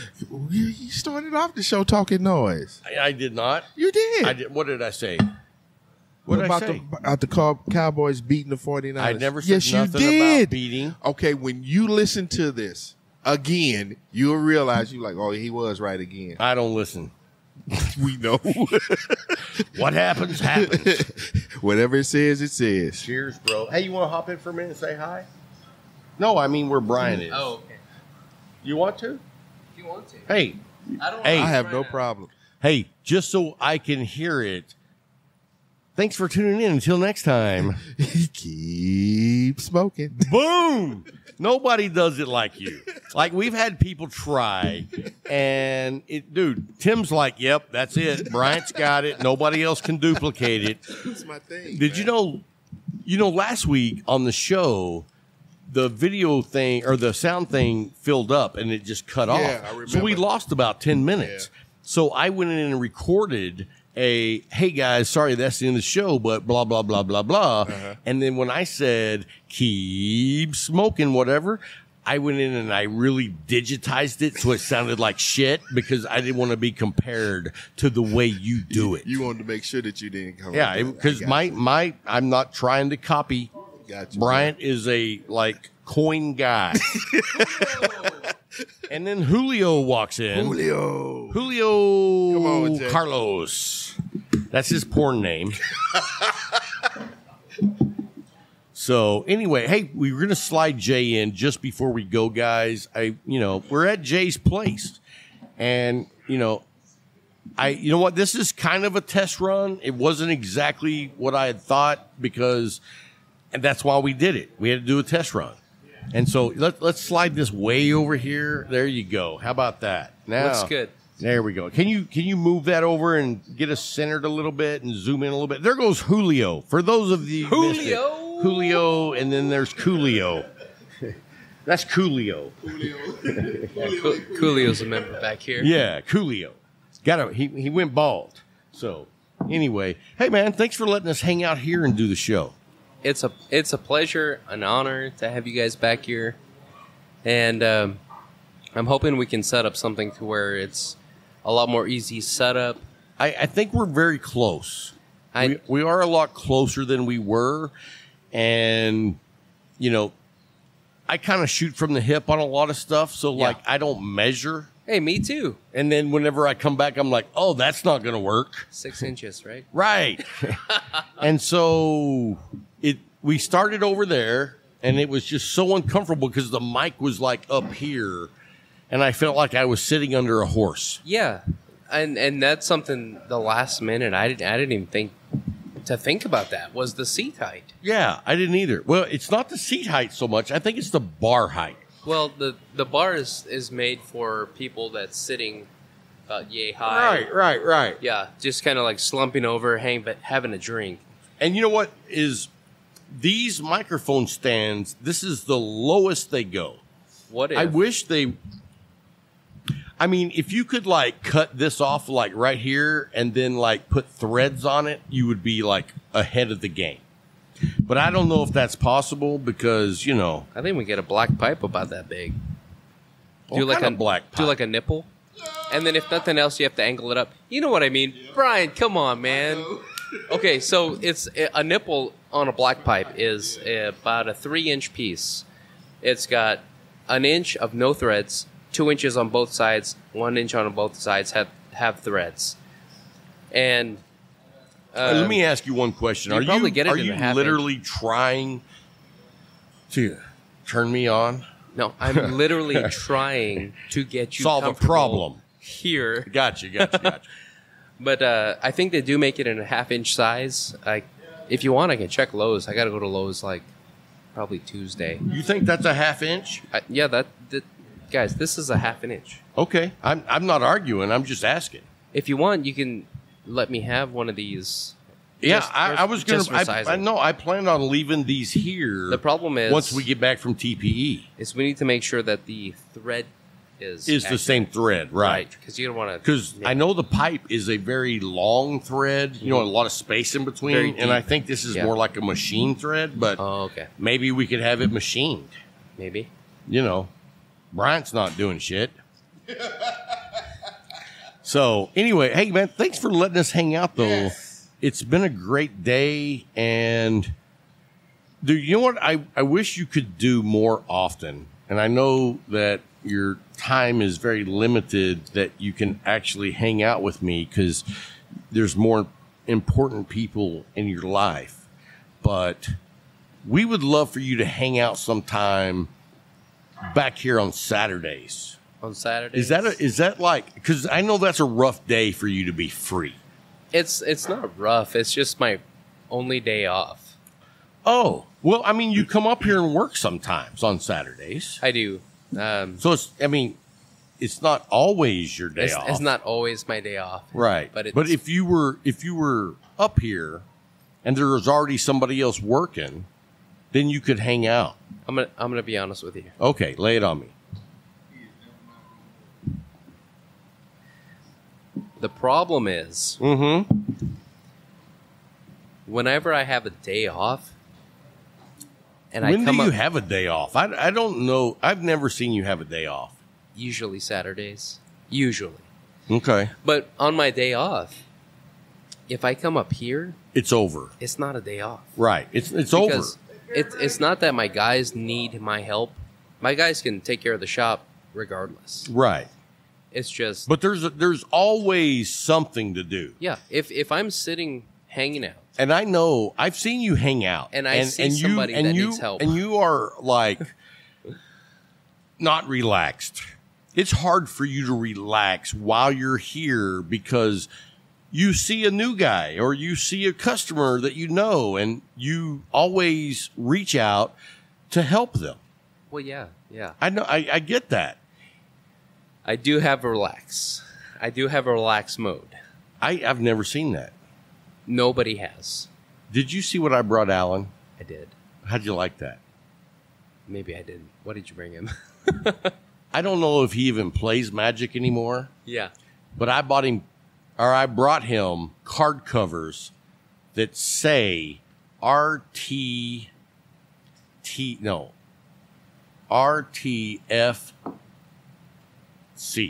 Read the fucking card. Yes. Yeah. I was like, you know what? I've had these forever. I want to give these to you, Alan. And if you ever play, I think that is perfect, right? Hashtag I'm a nerd too. Right. So I know what RTFC means. No, I do have a relax mode. A lot of people haven't seen it. My wife hasn't seen it, but she has kind of been the inaugurator of it.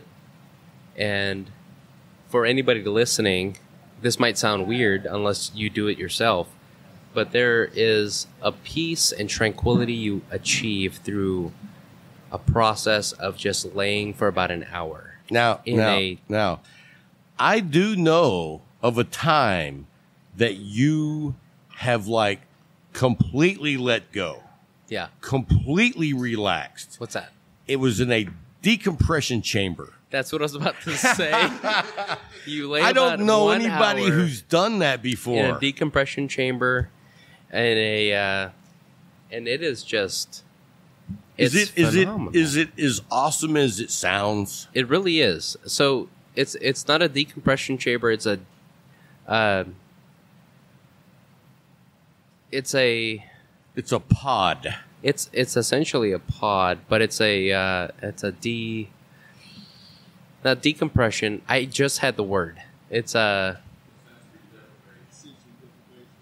Sensory deprivation. yeah. It's a deprivation chamber. Thank you, Larry. How and was that like bliss to you? Yeah. So Did you have a cigar in there? no, you don't need one. Really? Surprisingly, you don't need one. So in a deprivation chamber, it is completely black. Like you open- can't see shit. You can have your eyes open, but you can't see anything.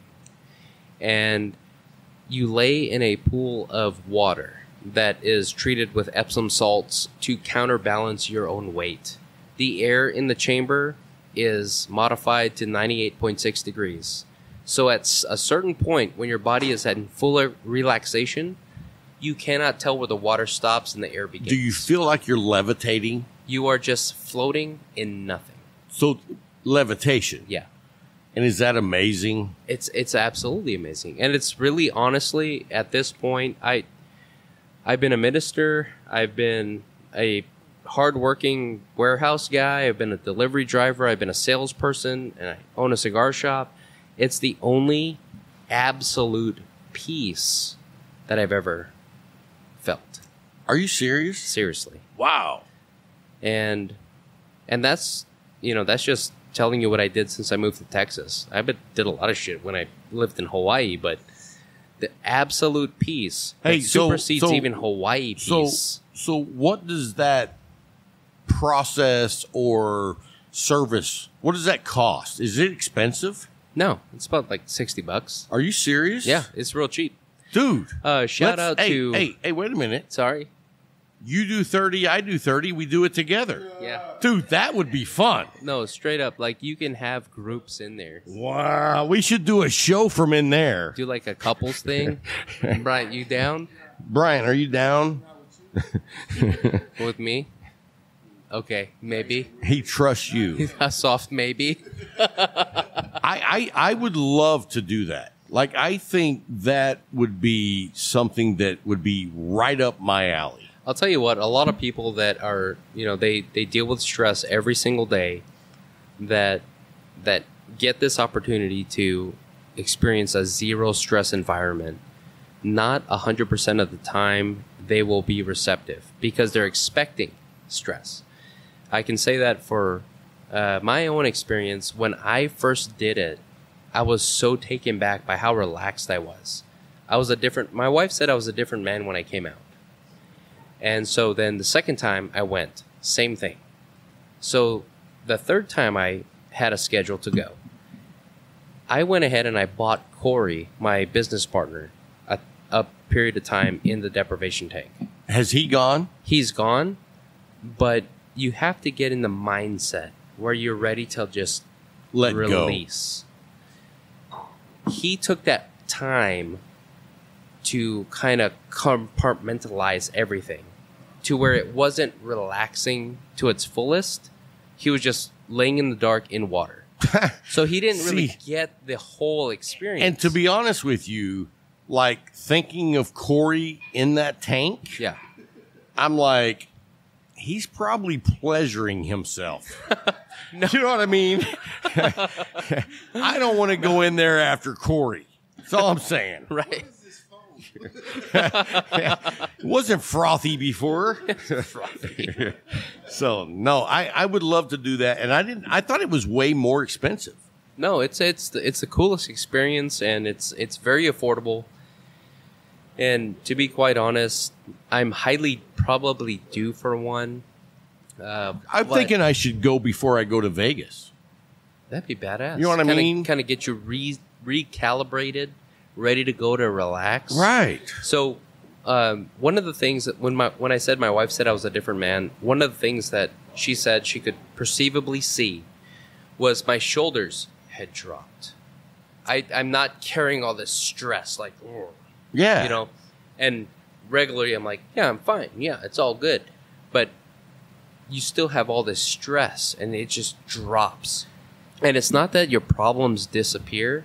It's that you now have a clarity of mind to figure out that, yeah, I can handle this, and I can pinpoint the different areas where I can strategically handle these situations.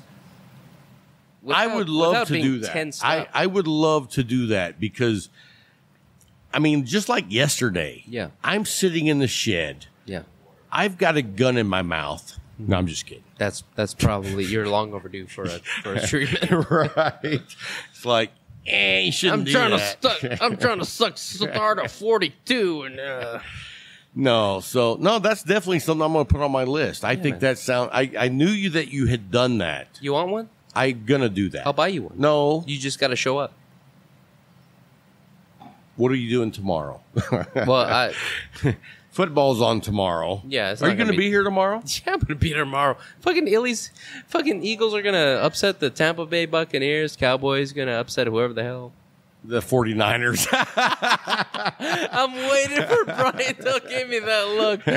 No, bro. Come on, man. Hey. Don't be a hater because he's preaching the truth. You know what I'm said saying? that. Hey, I said that to get you to look at me. Because you looking at the Buffalo Bills right now, and I'm feeling a little jelly, okay? Wait, I was pulling for the Bills, and they're up 33-3. Josh Allen, man. Dude's a quarterback. New England got 3 points? Yeah. Shit, I just lost. Wow. No, I'm kidding. No, So yeah, I'll be up to... Hey, the Leaf, every single year, during the playoffs, we do pizza playoffs. Sundays. On Sundays only. I understand that playoffs are multiple days, but every Sunday of the playoffs, you get a shit ton of pizza, put it out for the members. You guys have fun. And we're Hang gonna. Oh, yeah. We're gonna. And I'll tell you this. It's BYOB. So my wife called me Yeah. and was like, hey, we're going to do a family dinner, you know, the whole family plus Luke's girlfriend. And I'm like, okay, cool, whenever, you know. And she's like, how about Sunday at 5:30? And I'm like, yeah, that's not going to work. Yeah, no. And she's like, why? And I'm like, Cowboys are in the playoffs. And she's like, do you have to see this game? And I'm like, the Cowboys haven't been in the playoffs in a long, long time. Here's the thing. You can watch this game, or you could choose not to and just watch the next one. But the game you need to watch is Super Bowl. Well, the Cowboys won't be in the Super Bowl. It's going to be the Dallas Cowboys And who? versus the Kansas City Chiefs. Do you think so? Yeah. I think that would be a very interesting matchup, and I think it could be a really good game. Yeah. But I don't know that the Cowboys can get through Green Bay. You don't have to. Why? Because after Philly trumps Tampa Bay, they'll de-seed Green Bay. You guys will come in and de-seed the Rams. Eagles. Oh, wait, we would go the Rams. Well, the Rams, next, and then the Eagles, for the conference championship. And then boom, you're into the Super Bowl. I have a hard time seeing you guys beat Green Bay. Seriously? I do. Like for real? Yes. Out of all the teams remaining, Philadelphia is one of the only teams equipped to play in that atmosphere. Well, that's true. That's true. Also, keep in mind that the secondary has been bolstering week after week for the last 4 or 5 weeks. That's a long time for second string. And keep in mind that the running game has been picking up since midseason. Now, we don't have to beat the Cowboys. We just have to DC the Eagles. I mean, the Green Bay Packers. Okay? That gives you one last shot. I don't. DAL v PHI number 3. Let me tell you something. I am not a fan of having to play Green Bay in the playoffs. You don't have to. I'm just telling you. I hope you're right. Hey, just root for my Eagles. Hey, you know what? Will there be any guys on the Eagles wearing gloves to catch with like Eagles on the glove? Bro, can I get that real quick? Yeah. Oh, go shit. ahead. Okay. Dude, Tell them about Tim. So I guess it's probably been about 8 weeks ago, maybe a little longer, that I was talking to Tim, and Tim has, hey, are you leaving, Larry? Yeah, I gotta go. All right, man. Be good, bro. Good seeing you. I understand, bro. Have a good one, man. Hey, we'll see you tomorrow. Yes. So anyway, Tim has a certain set of skills, and a big part of that is he's a print guy. And we searched and found the perfect art to make for Jay as a Christmas gift. And then right before Christmas, I asked Tim if it was ready, and no, it was not, because Tim was slacking. But Tim has made it, and he has presented Jay with a great gift, because Jay is one of those guys that when it comes time to give Jay a gift, you don't just give him something. You think about Jay. You know what I mean? And I don't do that with a lot of gifts. I'm like, boom. But this is what we gave Jay today. Go ahead. All right, hold on. Okay, everybody. Have you seen it? Without further ado, and every single person that has been a friend of mine that's coming to the shop, I've shown this off. Because this is badass. It is the most badass thing. Second, or tied for first badass thing I've gotten. And he has kids. Look at this. Dude. Look at the detail on that. You can see... Listen, hey, can you get me a 49er one? Can you get me one of the 49ers? You can see the threads. You can see the fibers coming off the fabric. That's badass, dude. Straight up, like, you know, and here's the thing, Jay. Tim is always wanting to help print stuff for Cigar Talk, and I was like, fuck Cigar Talk. Let's do something with the Eagles. Dude. If he was wanted to print stuff for Cigar Talk and you said, no, until now, you fucked up, man. I know. But did you see this? I did. I didn't know how good it was going to look, but I know that when Tim does anything, he is a perfectionist and he goes all out. Just look at it. You want to kiss it? Yeah, I'll let you kiss the back of it. Bro. See, you hear that? That's the third one because the first two weren't good enough. Thank you, Tim. And the first two are going to end up in the Cigar Talk studio. One for you, one for Brian. He asked me if I wanted to do some Dallas Cowboy stuff. Hey, Tim, tell him, Tim, you asked me if I wanted to Dallas Cowboy something for the studio. And what'd I say? No. Yeah, how hard is it to draw a star? I mean... My kid can draw you one. I am not that level of a fan. You know, I know that. If you would have asked me that back in 92, 93, 94, 95, I would have been all over it. But now I'm in the position where I'm like, you know what? You guys got some shit to prove to me. You know what I mean? Because I'm tired of the whole kit and caboodle of, oh, we were kidding. Straight up, as an Eagles fan, I had told Rob months ago, this is the year. Right? You did. Months ago. This is the year. Now it's in your hands. It's in not yours, but the Dallas Cowboys' hands to make it the year. But you every single time tell me I've been burned before. Right. And they have earned the opportunity. but they have not looked good in the last 8 weeks to me. Except for the last game, which I did not watch, but I heard about. I was like, you know what? It's the last game, and you're not playing a team they're not that good anyway. No offense. I get that, but you look at what's left. Yeah. Well, I mean, right. What are we looking at here? Bills and Patriots. What's the score? 33 Buffalo, 9 New England, and there's 9 New well, England. there's still some time left, so you don't count them out yet, but you know. But all I'm saying is not that the field is weak. Somebody has to win. Okay. And Who do you think the strongest contender of who is left? Who is the strongest contender? Philadelphia. Let me rephrase that. Who is a legitimate contender? Legitimate? Yeah. Cincinnati. Did they You want me to say Dallas? No, I'm serious. Who are the top 3? Who's the top 4 contenders that are the people that are left? I mean, do you think that the Cardinals are legitimate? I don't. Well, I think this particular year, they might be. I don't. I put them on the bubble.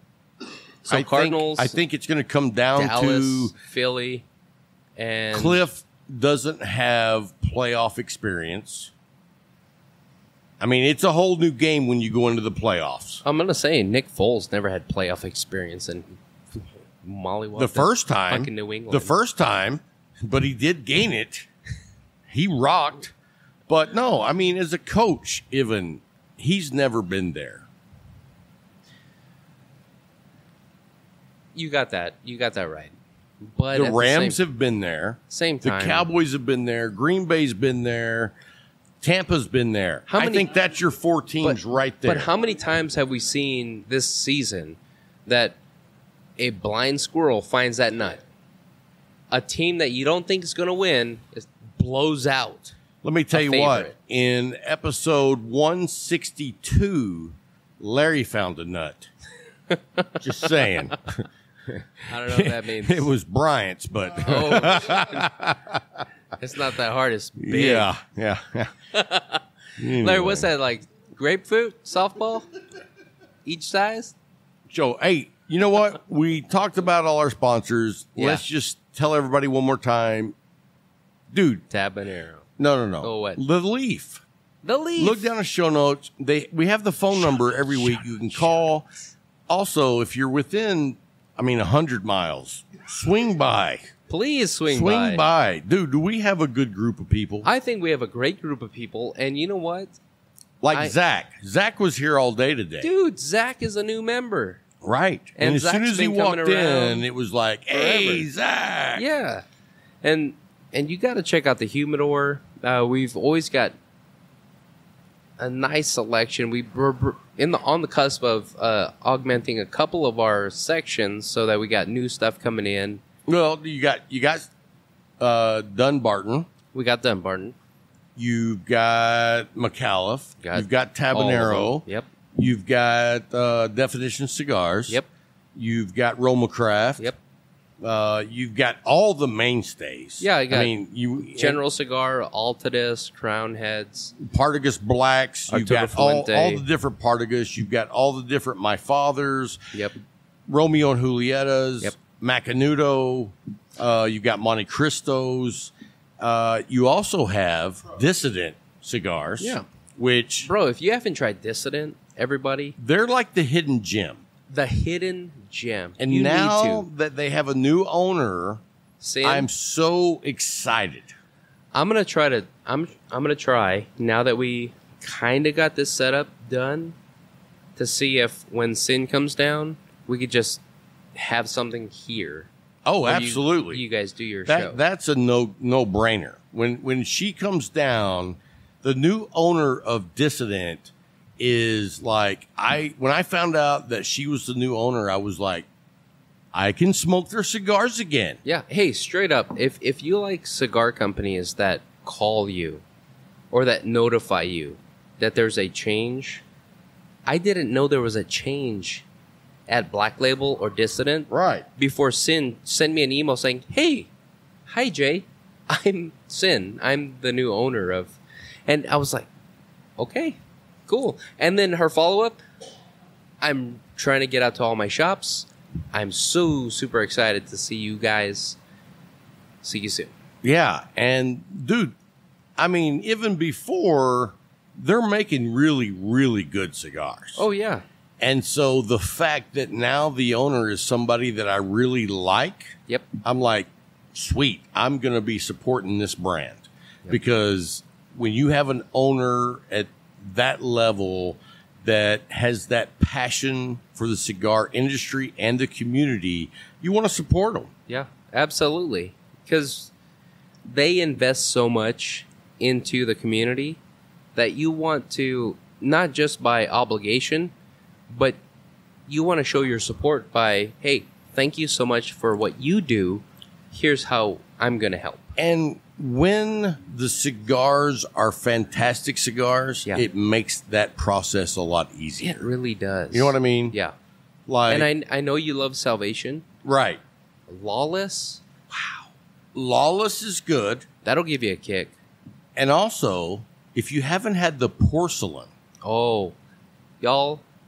I said y'all. y'all If you haven't had porcelain, come back here. You now here? if you're accustomed to smoking first thing in the morning, and That you have a nice, porcelain. rich, dark coffee, you might, I don't care if you even put just like 2 shakes of cream in there, maybe finer than a frog's hair split 3 ways.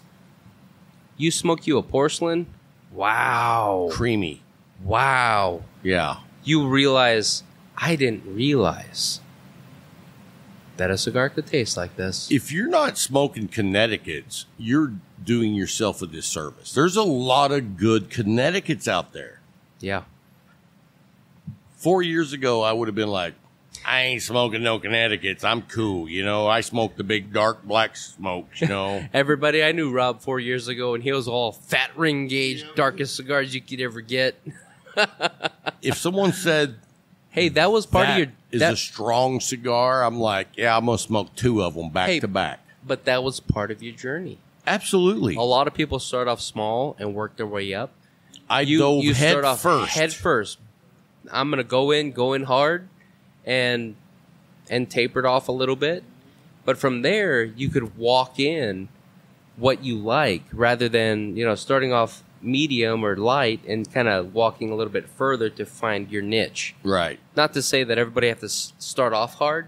No. Some I people mean, might find that Habanos, dude, I would is the imagine that if you are starting out from like the lighter cigars, yeah, when you get to the Habano or Sungrowns, it's like, wow. yeah, You know what I mean? oh yeah, But if And- you start off really full blown like I did, you even have that experience when you go back to the Connecticut's that have that wow factor. yeah. Because now that you've tried the hardest stuff possible, and you could find these flavors, and you try the Habano, and you can pinpoint things. You try the Connecticut or something medium to light.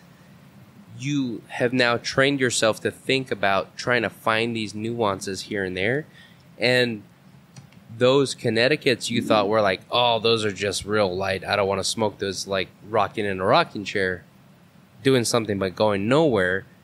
You're actually finding, hey, I taste this. I can experience this. I know what this is, even on a lighter scale.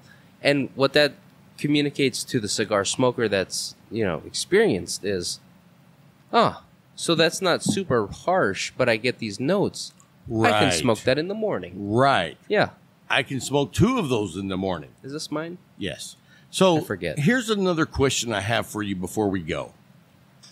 I have a couple of different friends. Yeah. Just 2. Well, in this scenario, they both, one is a new cigar shop owner Yeah. and one is a new cigar shop manager. Okay. You've been very successful in the short amount of time that you've been a cigar shop owner, what advice would you give someone just getting into the business? Just getting into the business? Right. Any cigar knowledge? Both of these people already have a lot of cigar knowledge. Number one, it's about the people. No matter what, cigars are a destination business. Wherever you are, if people want cigars, if you have any kind of advertisement, they'll find you. Treat them right. It's about the people. Okay? Listen to what they want. Try to fit them where they belong in the humidor, and they'll come back. Number two, we're here to make money as a retailer. Sure. But we're not here to be greedy. Don't find cigars that are hard to get a hold of and jack up the price. Right. Make your money on it, but allow people to experience it. That way, you will not only suffer not having it as long by yourself. Now, have you learned that lesson by experience? No. Well, or was that always over time? I mean, did you go through a series where you were like, oh, these are special cigars, we got to charge more for these? No. So you've always been like, I want people to be able to enjoy these cigars. I smoked the cigars and thought, holy crap, everybody's going to love these. I've never smoked this cigar thinking, I could make a shit ton of money on this. And, you know, because this is our home shop, I haven't really experienced a lot of shops that do that, even though I know it happens. But what I have experienced very similar to that is like liquor stores. Like I've said, you know, there's a liquor store in Sweetwater that has Eagle Rare on the shelf for $99. No, don't buy it. Right, I'm not. Because you're just feeding, and this goes back to cigar consumers. If you see a cigar on the shelf that's $99, that's you find elsewhere at a B&M that's, you know, $20, don't buy that cigar. Support that B&M buying something else, but at the same time, don't reinforce the stigma right of, hey, I just sold this for $100. It's worth $100 because in retail, everybody knows, or most people in retail knows, the value of something is only worth what somebody's willing to pay for it. And if somebody's willing to pay $99 for a stick, that's how much it costs. Right. Whereas for us, we'll do our standard markup, and if somebody buys it, great, they get to enjoy it. If there's something that's very rare or limited, we might go so far as put a restriction on there. Insofar as, hey, only 2 per customer per day. Right. But very seldom. Because, man, these are natural products. People want to smoke these. Why are you going to dangle it in front of them? If you can sell it, sell it. Right. But don't gouge people. So we see so much of this elsewhere. For me, gouging. I see, you know, on cigars and other items of special limited editions, you see stuff that is like on the secondary market. Right. That people are selling for an upcharge. And you know what? There's a place for that. I don't have a problem with that. What I have a problem with is when the retailer gets engaged with that. Mm-hmm. You know what I mean? Because it's just like the Eagle Rare for $99. I'm like, I know somebody might buy this over here for $35 and then put it on the black market or whatever, the trade market for $99. Yeah. But when the retail shop engages in that activity, it takes the fun out of it for the guys who are out always looking for that. Right. And case in point, alcohol-wise, Blanton's. I have a shop here in town that notifies me when rare things come in. They didn't gouge me on Blanton's. When I bought it and I shared it with the guys, they were like, oh my God, this is like $280 a bottle. I'm like, it's And not. And let me tell you something. When I was in Sweetwater, they had 2 bottles of Blanton, and the retail guy was selling them for $2.50 a piece. What'd No. you give for it? 65? Honestly, Yeah. like $58, man. And so what that does, it makes me not want to shop at that guy's shop. Yeah. Because if there's a bourbon that I see that I want to try, I don't know how much he's gouging on that. You know what I mean? If it's something I've never had before, I'm like, I don't know what that's supposed to cost. Right. The dude had a bottle of Heaven and Hill Bottle and Bond, which we had at the studio probably within the last 3 months. Bottle and Bond. And we had it for $45. Mm-hmm. He had it on the shelf in Sweetwater for $114.99. $114.99. Right. And I was like, bro, this isn't even that hard to find. I agree it's good, but it makes me like not want to shop at your store because I don't want to pay $37.80 or $37.99 for a bottle of Buffalo Trace. Here's the thing. People are going to respond to the current situation that we find our country in myriad of different ways.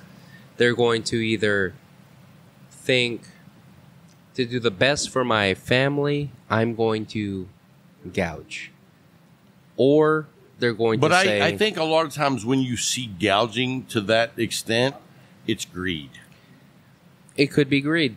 I don't know the percentage. I'd be lying to you if I did. But yes, when you see a need and you see a supply and you see a offset, you're going to want to capitalize on that. That's what is the beauty of a capitalist environment. But at the same time, Greed ruins it. when you juxtapose liquor and cigars, I get that liquor will provide some kind of communal environment, but cigars is sort of the great equalizer. So at some point in the discussion, we have to come down to where we derive it as apples and oranges. And we're selling apples, they're selling oranges, and our apples, they're as sweet as anything else. And They're like Granny Smith's and we can't green apples. sell it for more than what it's worth. And I'm going to tell everybody right now, this is what I know personally about Jay. I was in his office and he was talking about how he intentionally finds cigars at the best price so that he can provide cigars at the best price. That's right. So we have a diverse supply chain, and the reason for that is whenever there are price increases across the nation, and everybody listening knows that there's price increases. Absolutely. The last person to hear about those, tertiary market. Right. So we have a couple of vendors on the tertiary market that we try to capitalize on. And again, I'm trying not to be an asshole or be greedy, but if I can get product in at the same price before a price increase, that restricts the amount of price increase we have to do to the humidor. Right. And hey, if there's a natural price increase, I get it. Like I get the cost of production, I get the cost of Shipping. shipping, the cost of paying people more because of COVID, and there's a limited supply of people to actually make cigars. I understand there's a limited supply of actual wood to make boxes because boxes are now just a hard thing to make because people can't cut the wood. But I get it. But at the same time, I know my people. You and want I'm to gonna provide do the experience. Yeah. And you know what? And here's the thing. As a cigar smoker, when a manufacturer raises the price and you in turn raise the price, I have zero concern about that. And maybe I should, but I don't. My concern comes from a retailer upping the price of a cigar 30-40% because it's a hard cigar to find. You know what I mean? That I get it. It's just like anything else. I know there's secondary markets, but that doesn't mean I'm not going to pay those prices. I'm a blue collar working guy. I'm going to Easter egg something for you, and I hope Brian's listening. All right. You ready? I'm ready. CAO made a cigar last year or so called the Amazon Basin. Yes, we're listening. For the past few years, we've been threatened with, last production. It's all based on the FDA. If you guys haven't reached out to Cigar Rights of America, go ahead and reach out. Go by their up. website. They make it so easy for you to send your senator an email. Sign up, send your senator an email. This is important to you if you're a cigar smoker. So FDA is cracking down. So the Amazon Basin doesn't come out during a time where it's the crackdown. Right. So CAO says this is the last release, boys. So we're like, all right, guess what? Hey, everybody, there's a secret release. So we're like, oh shit, a secret release? All right. So we sign up, we get the secret release, boom, it's on the shelves, it's gone. All right. Now we're told there might be a few more. Another release. Very, very allocated. 5-star account. And Okay. do you automatically be like, I'm not going to let anybody have one unless you're on a list? No. You know what I mean? Because that's the bullshit Dude, that I don't like. Dude, I know there's shops that do that, but at the same time, administratively, I can't keep up with the list, man. Like, I got 4 little kids. I got a wife at home. I got a life outside. You can barely remember their names. Right. Well, I say, hey, whichever one you are, get over here. Right. And dude, I like, not to get into my personal biz, but I lead a lodge out here. Dude, it's tough, right? And so my time is monopolized. Yes. So when I get this notification from my rep that says, hey, Jay, guess what? Amazon Basin. I'm like, bro, send me 20 boxes. His response, I'll send you as much as I can. Guess what, Brian? We're getting a lot of boxes. If you missed those cigars, no, we didn't. We did not get a lot of those boxes. Brian, it's one of those, we don't have room on the shelf, but if you say, hey, I want that Amazon Basin, we'll get you the Amazon Basin. So, I don't know how many allocation we had to deal with, but we got a few boxes. And see, the initial temptation was $50 a stick. You know, just like, I want it to where people can buy it, but not buy it all. But. And you know what? I think that if you did that, there would be a lot of people buy it. They were. I have no doubt. But you know what? You wouldn't do that. No. Because that's not who you are. When we opened the box and saw what was in there, that was the first thought. But then I thought, oh my God, Brian's going to be fucking so happy. Yes. So it's about the people. Like, you know, these people are waiting for these items. So right? that when it all breaks down to the nutshell, yeah, it's about do what you do for the people that come in the shop. Not just for the people that come into the shop, but just think. Because you get a lot of people ordering to ship. We do. But we have to think about, sure, in our context here in Abilene, we have to think about the people. The people that buy stuff, the people that want stuff, and at the same time, we understand, as a corollary, we are in the realm of countercultural to what may transpire in the rest of the nation, where we need to capitalize on everything that we can't get regularly. At the same time, I don't want to ship out boxes to some place that might not have an allocation of this stuff. Let me ask you this. How long have you been the owner of a cigar lounge? How long has it been now? Is it 2 years? Almost 3 years. Almost 3 years. Yes. Holy crap. So 3 years ago when you were getting your beak wet, Yep. did you have any imagination that it would be what it is right now? Because I think the answer would be yes. I knew what it could be. I knew where it can be. And that's yet to be seen, but at the same time, I knew what we had to go through to get it. And so... Because, I mean, to be honest, we all love Old Man Bill. Yeah.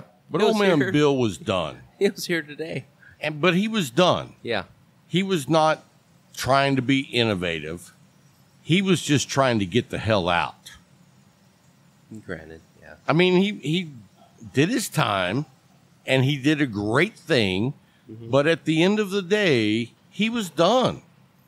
And then it was your time. I just am curious, did you think this is where we would be in this stage of your ownership? Where...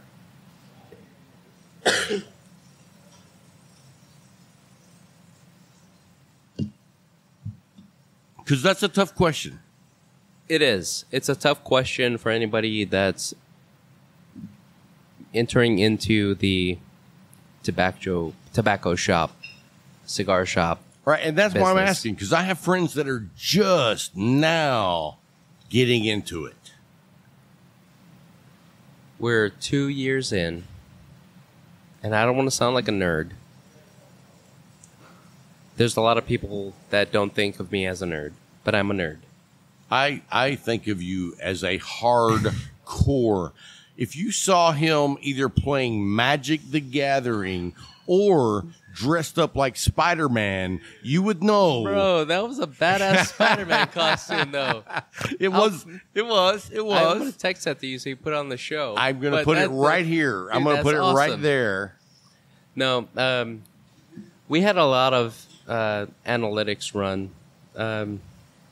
A lot of people don't do that. They look at the just the standard books that are requested for buying an existing business. We had a lot of analytics run, and then we took those based on the promise of what it looked like, and we had another tertiary and fiduciary set of analytics run.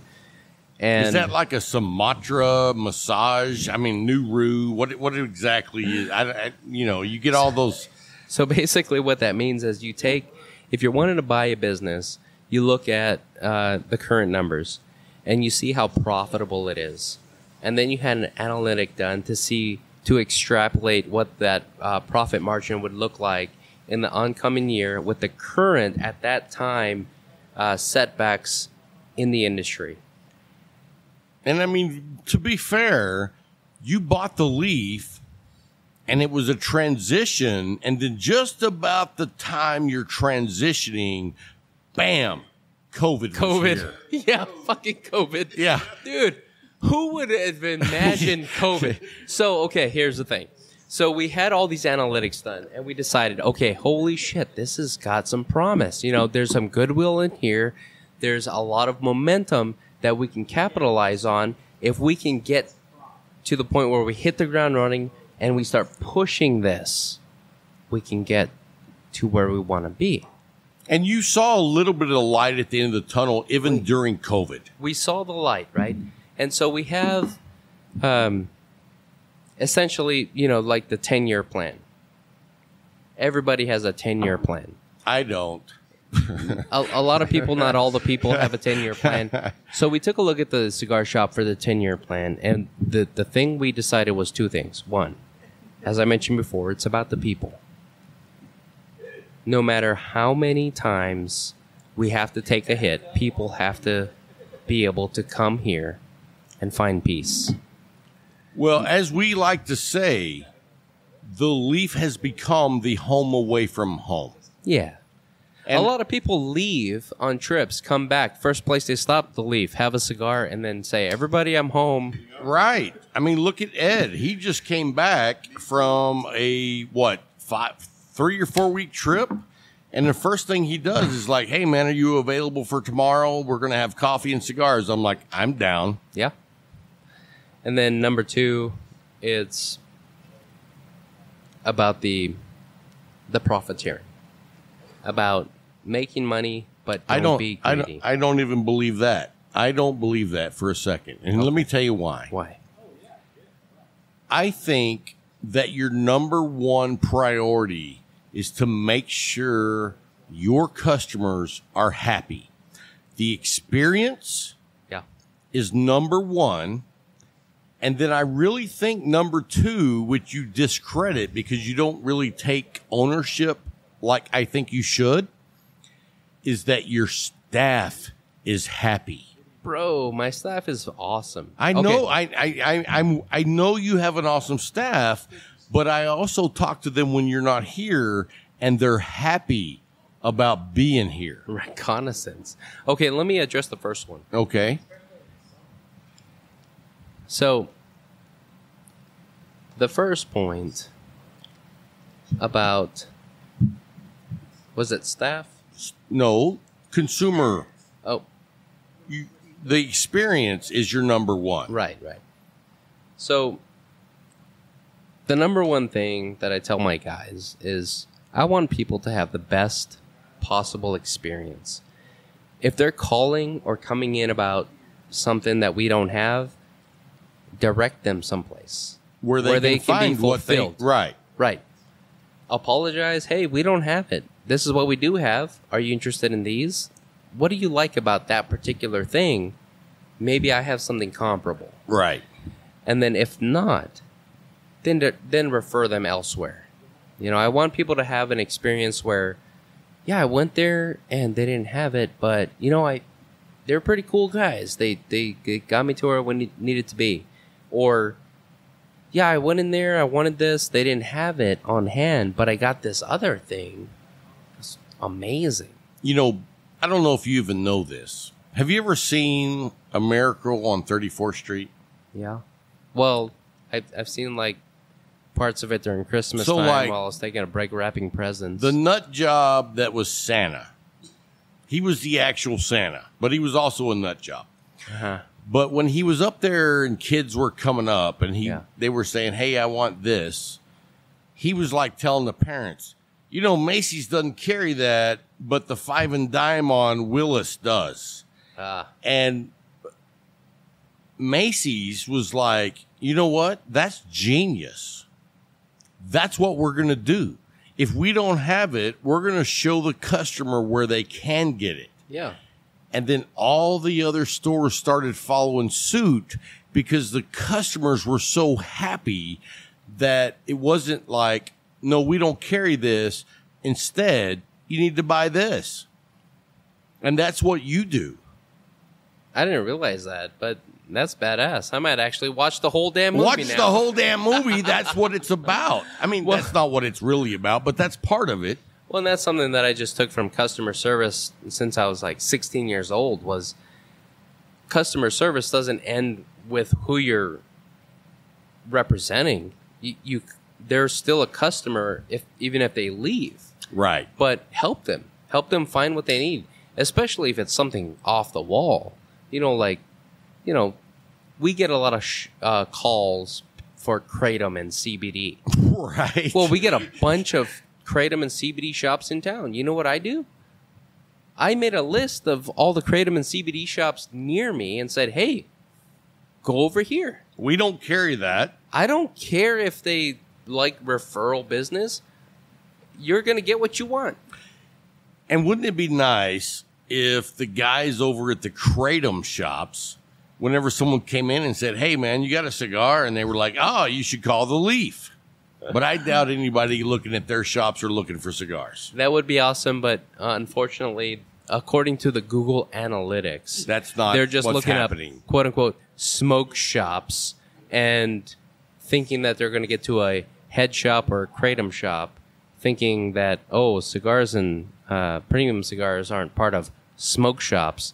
That's another thing that we need to educate is that smoke shops and head shops are two different things. Don't be ashamed to ask for a head shop if you're looking for kratom and CBD. Right. If you're looking for a smoke shop, you're looking for premium Tobacco. like limited cigarettes or premium tobacco and cigars. Whether that be pipes or cigars. Right. Yeah. I mean, there's nobody wants to say, I didn't mean to call you. Yeah, that's the thing. Like, Google pisses me off because... Well, the word cigar is found in the word cigarette right off the bat, Right. and Google can't figure that out. You know what I mean? And it's like, I think Google should be smart enough to be like, cigar is not cigarettes. Thank you, sir. True. My producer tonight has been like, oh, Rob's out of a drink. Thank you, sir. Yeah, I thought he was handing it to me. And you're out of a drink, too. Well, so I'm going to serve you first. possibly. But I tell you what, like, you're absolutely right. People will call up and be like, well, I just want smoke shop, but I want, hemp pipe dab tools. I want to be able to build an arc with hemp. Right. Okay.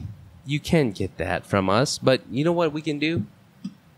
We can point We you can in the at right least direction. direct you to And the you know next what? alternative smoking. And you know what? Yeah. 5 years from now, whenever they went to a bachelor party and smoked a cigar, they're going to say, you know what? I enjoyed the hell out of that. Where can I get one of those? I can only hope. And they're going to remember that you were hospitable, even though you weren't their target demographic, and Right. you sent them on a journey to help them.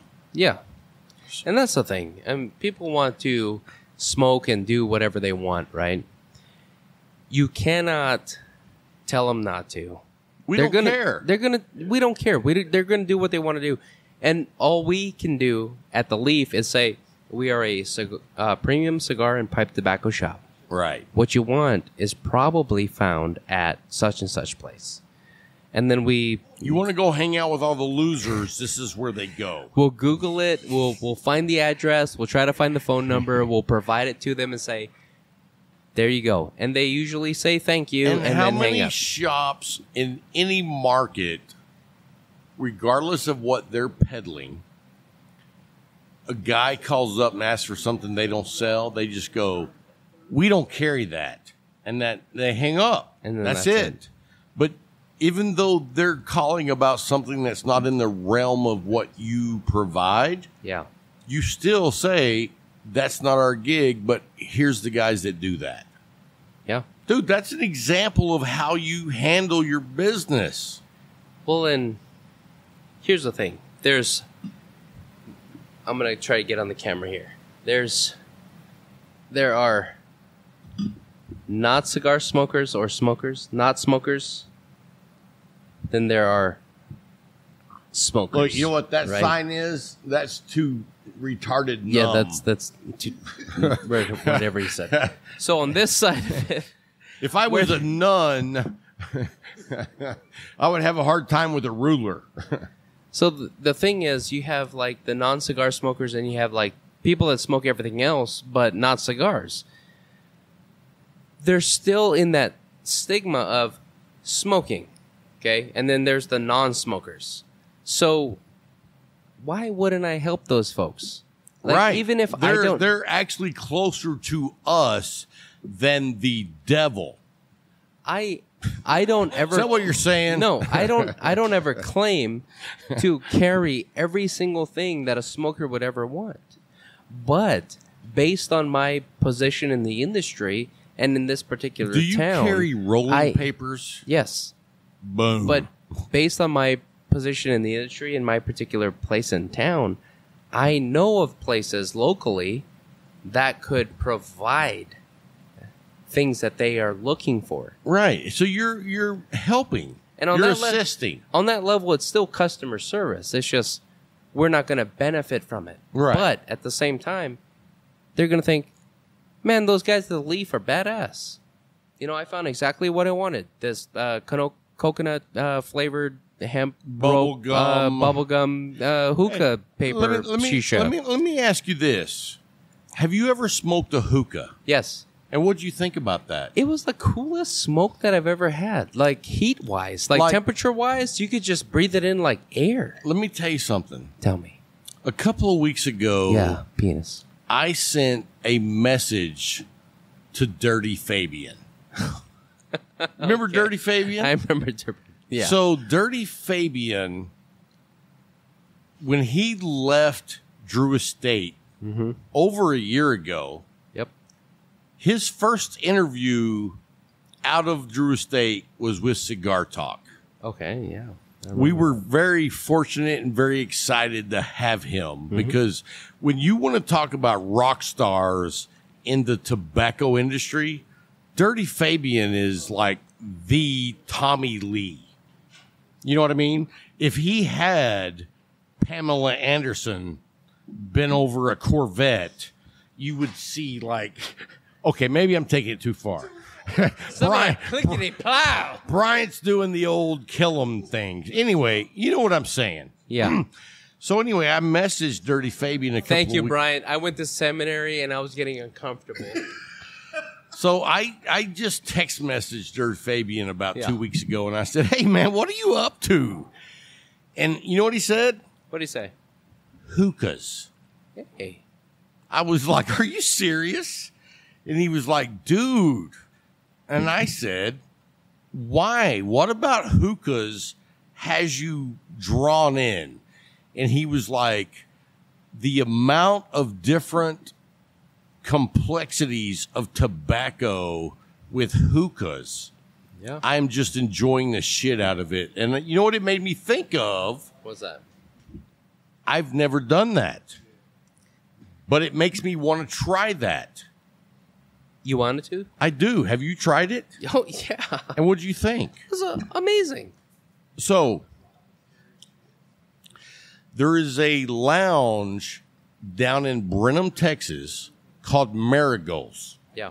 We did a show there. Yep. The lounge was like a 1957 to a 1965 vibe. Like you felt like you walked into the Rat Pack era of Vegas. And he rolls all of his own cigars. He doesn't sell anyone else's cigars. And I was very skeptical. I was like, oh, here's a dude rolling his own cigars. They're going to be shit. Dude, they were freaking amazing. Yeah. And the thing about it is, he was like, I also do different blends, our own different blends of hookah tobacco. And he was telling me about why hookah tobacco was a certain color when you fired it up, but his wasn't that way because it was all organic. See, I couldn't tell you what color it was. We put the foil on there, put the coal on there, and let the coal do the business. So I'm thinking about trying out a hookah in the Cigar Talk studio. Oh. And just seeing how it goes. I've never done it before, but dude, why would you not try something? Dude, that'd be awesome. So here's the thing about hookah. You'll have to get at least a 4-prong hookah, right? You have At your least. host, Because co-host, we have me, we have him, Larry, we've got and Larry, then we've somebody. got other people. Yeah. And most of the time, we actually have an audience for Right. the show now. Correct. And all I can say is, if you haven't been to the studio when we're doing a show, it's a party. Yeah. I mean, is it a good time? Well, I haven't been in a while, but It hasn't been that long. has it not been? It feels like forever. Corey was our guest like 3 weeks ago. I don't even remember that. I guess that was a party. It was.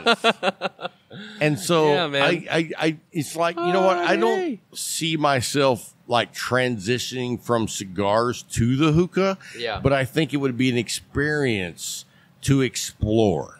Oh yeah, absolutely. And if you bought a hookah Imagine all the things you could do with it. I don't know. I mean, I would imagine you could strap it to a lawnmower and like mow your lawn while enjoying a hookah. No. I was thinking like That's not where you were going. taking parts of cigars and then putting in the bowl And all everybody sharing it. Oh, Like you take you divide it into thirds. yeah. You do the first third. Dude, that's a great torch idea. it. Yeah. Coin it up so it burns even. Smoke it. Be like, okay. And then second third, coin it up. Now, the only thing you miss in that is the accumulation of the heat and the tobacco and the nicotine and the tar through the second and third. But at the same time, you can all experience the same thing and talk about it. Right. I think that's a great idea. I hadn't thought about doing it that way. Also weed. Wow. Now, yeah. Cigar Talk doesn't go beyond tobacco. I'm just going to say this. Yes. You can edit this out. Yes. Oklahoma State University. Which my nephew works for them. Their science team has derived a part of the cannabinoid plant, not the THC. Take the hallucinogenic high thing Out of it. Okay. The cannabinoid plant has elements and compounds that counteract COVID. Are you serious? I'm serious. Look it up. So I'm going to say right out the gate, with my regular job, Yeah. I don't even think I could even do that. Like, It's I just know- a matter of I time know- before CBD is allowed. I know, well, CBD, even the oils Yeah. are not allowed. Right. So, Oh, I get it. I'm thinking that might be like after I'm dead and gone. Here's what I'm thinking. Okay. You know why they're not allowed? No. Because current federal and governmental testing cannot distinguish the difference between cannabinoid oil and THC. Really? So once they develop a positive test saying, yes, you have cannabinoid oil, they have no reason but to tell you you have been smoking weed or you have THC in your system. And Well, just because, they can't tell the difference, yeah. I'm like, my daughter went to Australia and she came back and she was like, oh, this CBD oil is fantastic. And I'm like, get that out of here. Right. Like, I don't know what it does. I don't know what benefit you have from it, but get it out of here. See, and that's the stigma between cannabinoid oil and THC. The THC is the shit that gets you high and wants you to eat all the fucking stale chips and shit around the house. The cannabinoid oil interacts with your body and helps with your cellular development. And that's what OSU has been developing Hey, Big B, to determine you if leaving? it's valid against... Y'all see Big B here. He's leaving. He's leaving out early because he's a pussy. Hey, just want to let you know that we're talking about smoking weed and he's dicking out. He's All like, right. I gotta go smoke a bowl. Oh, hey, gotta go man. to church. Hey, bro. Hey, Hey. right here, bro. Thank you so much You're for welcome. not being on the show. Thank you so much for the way that you run the establishment of the Leaf.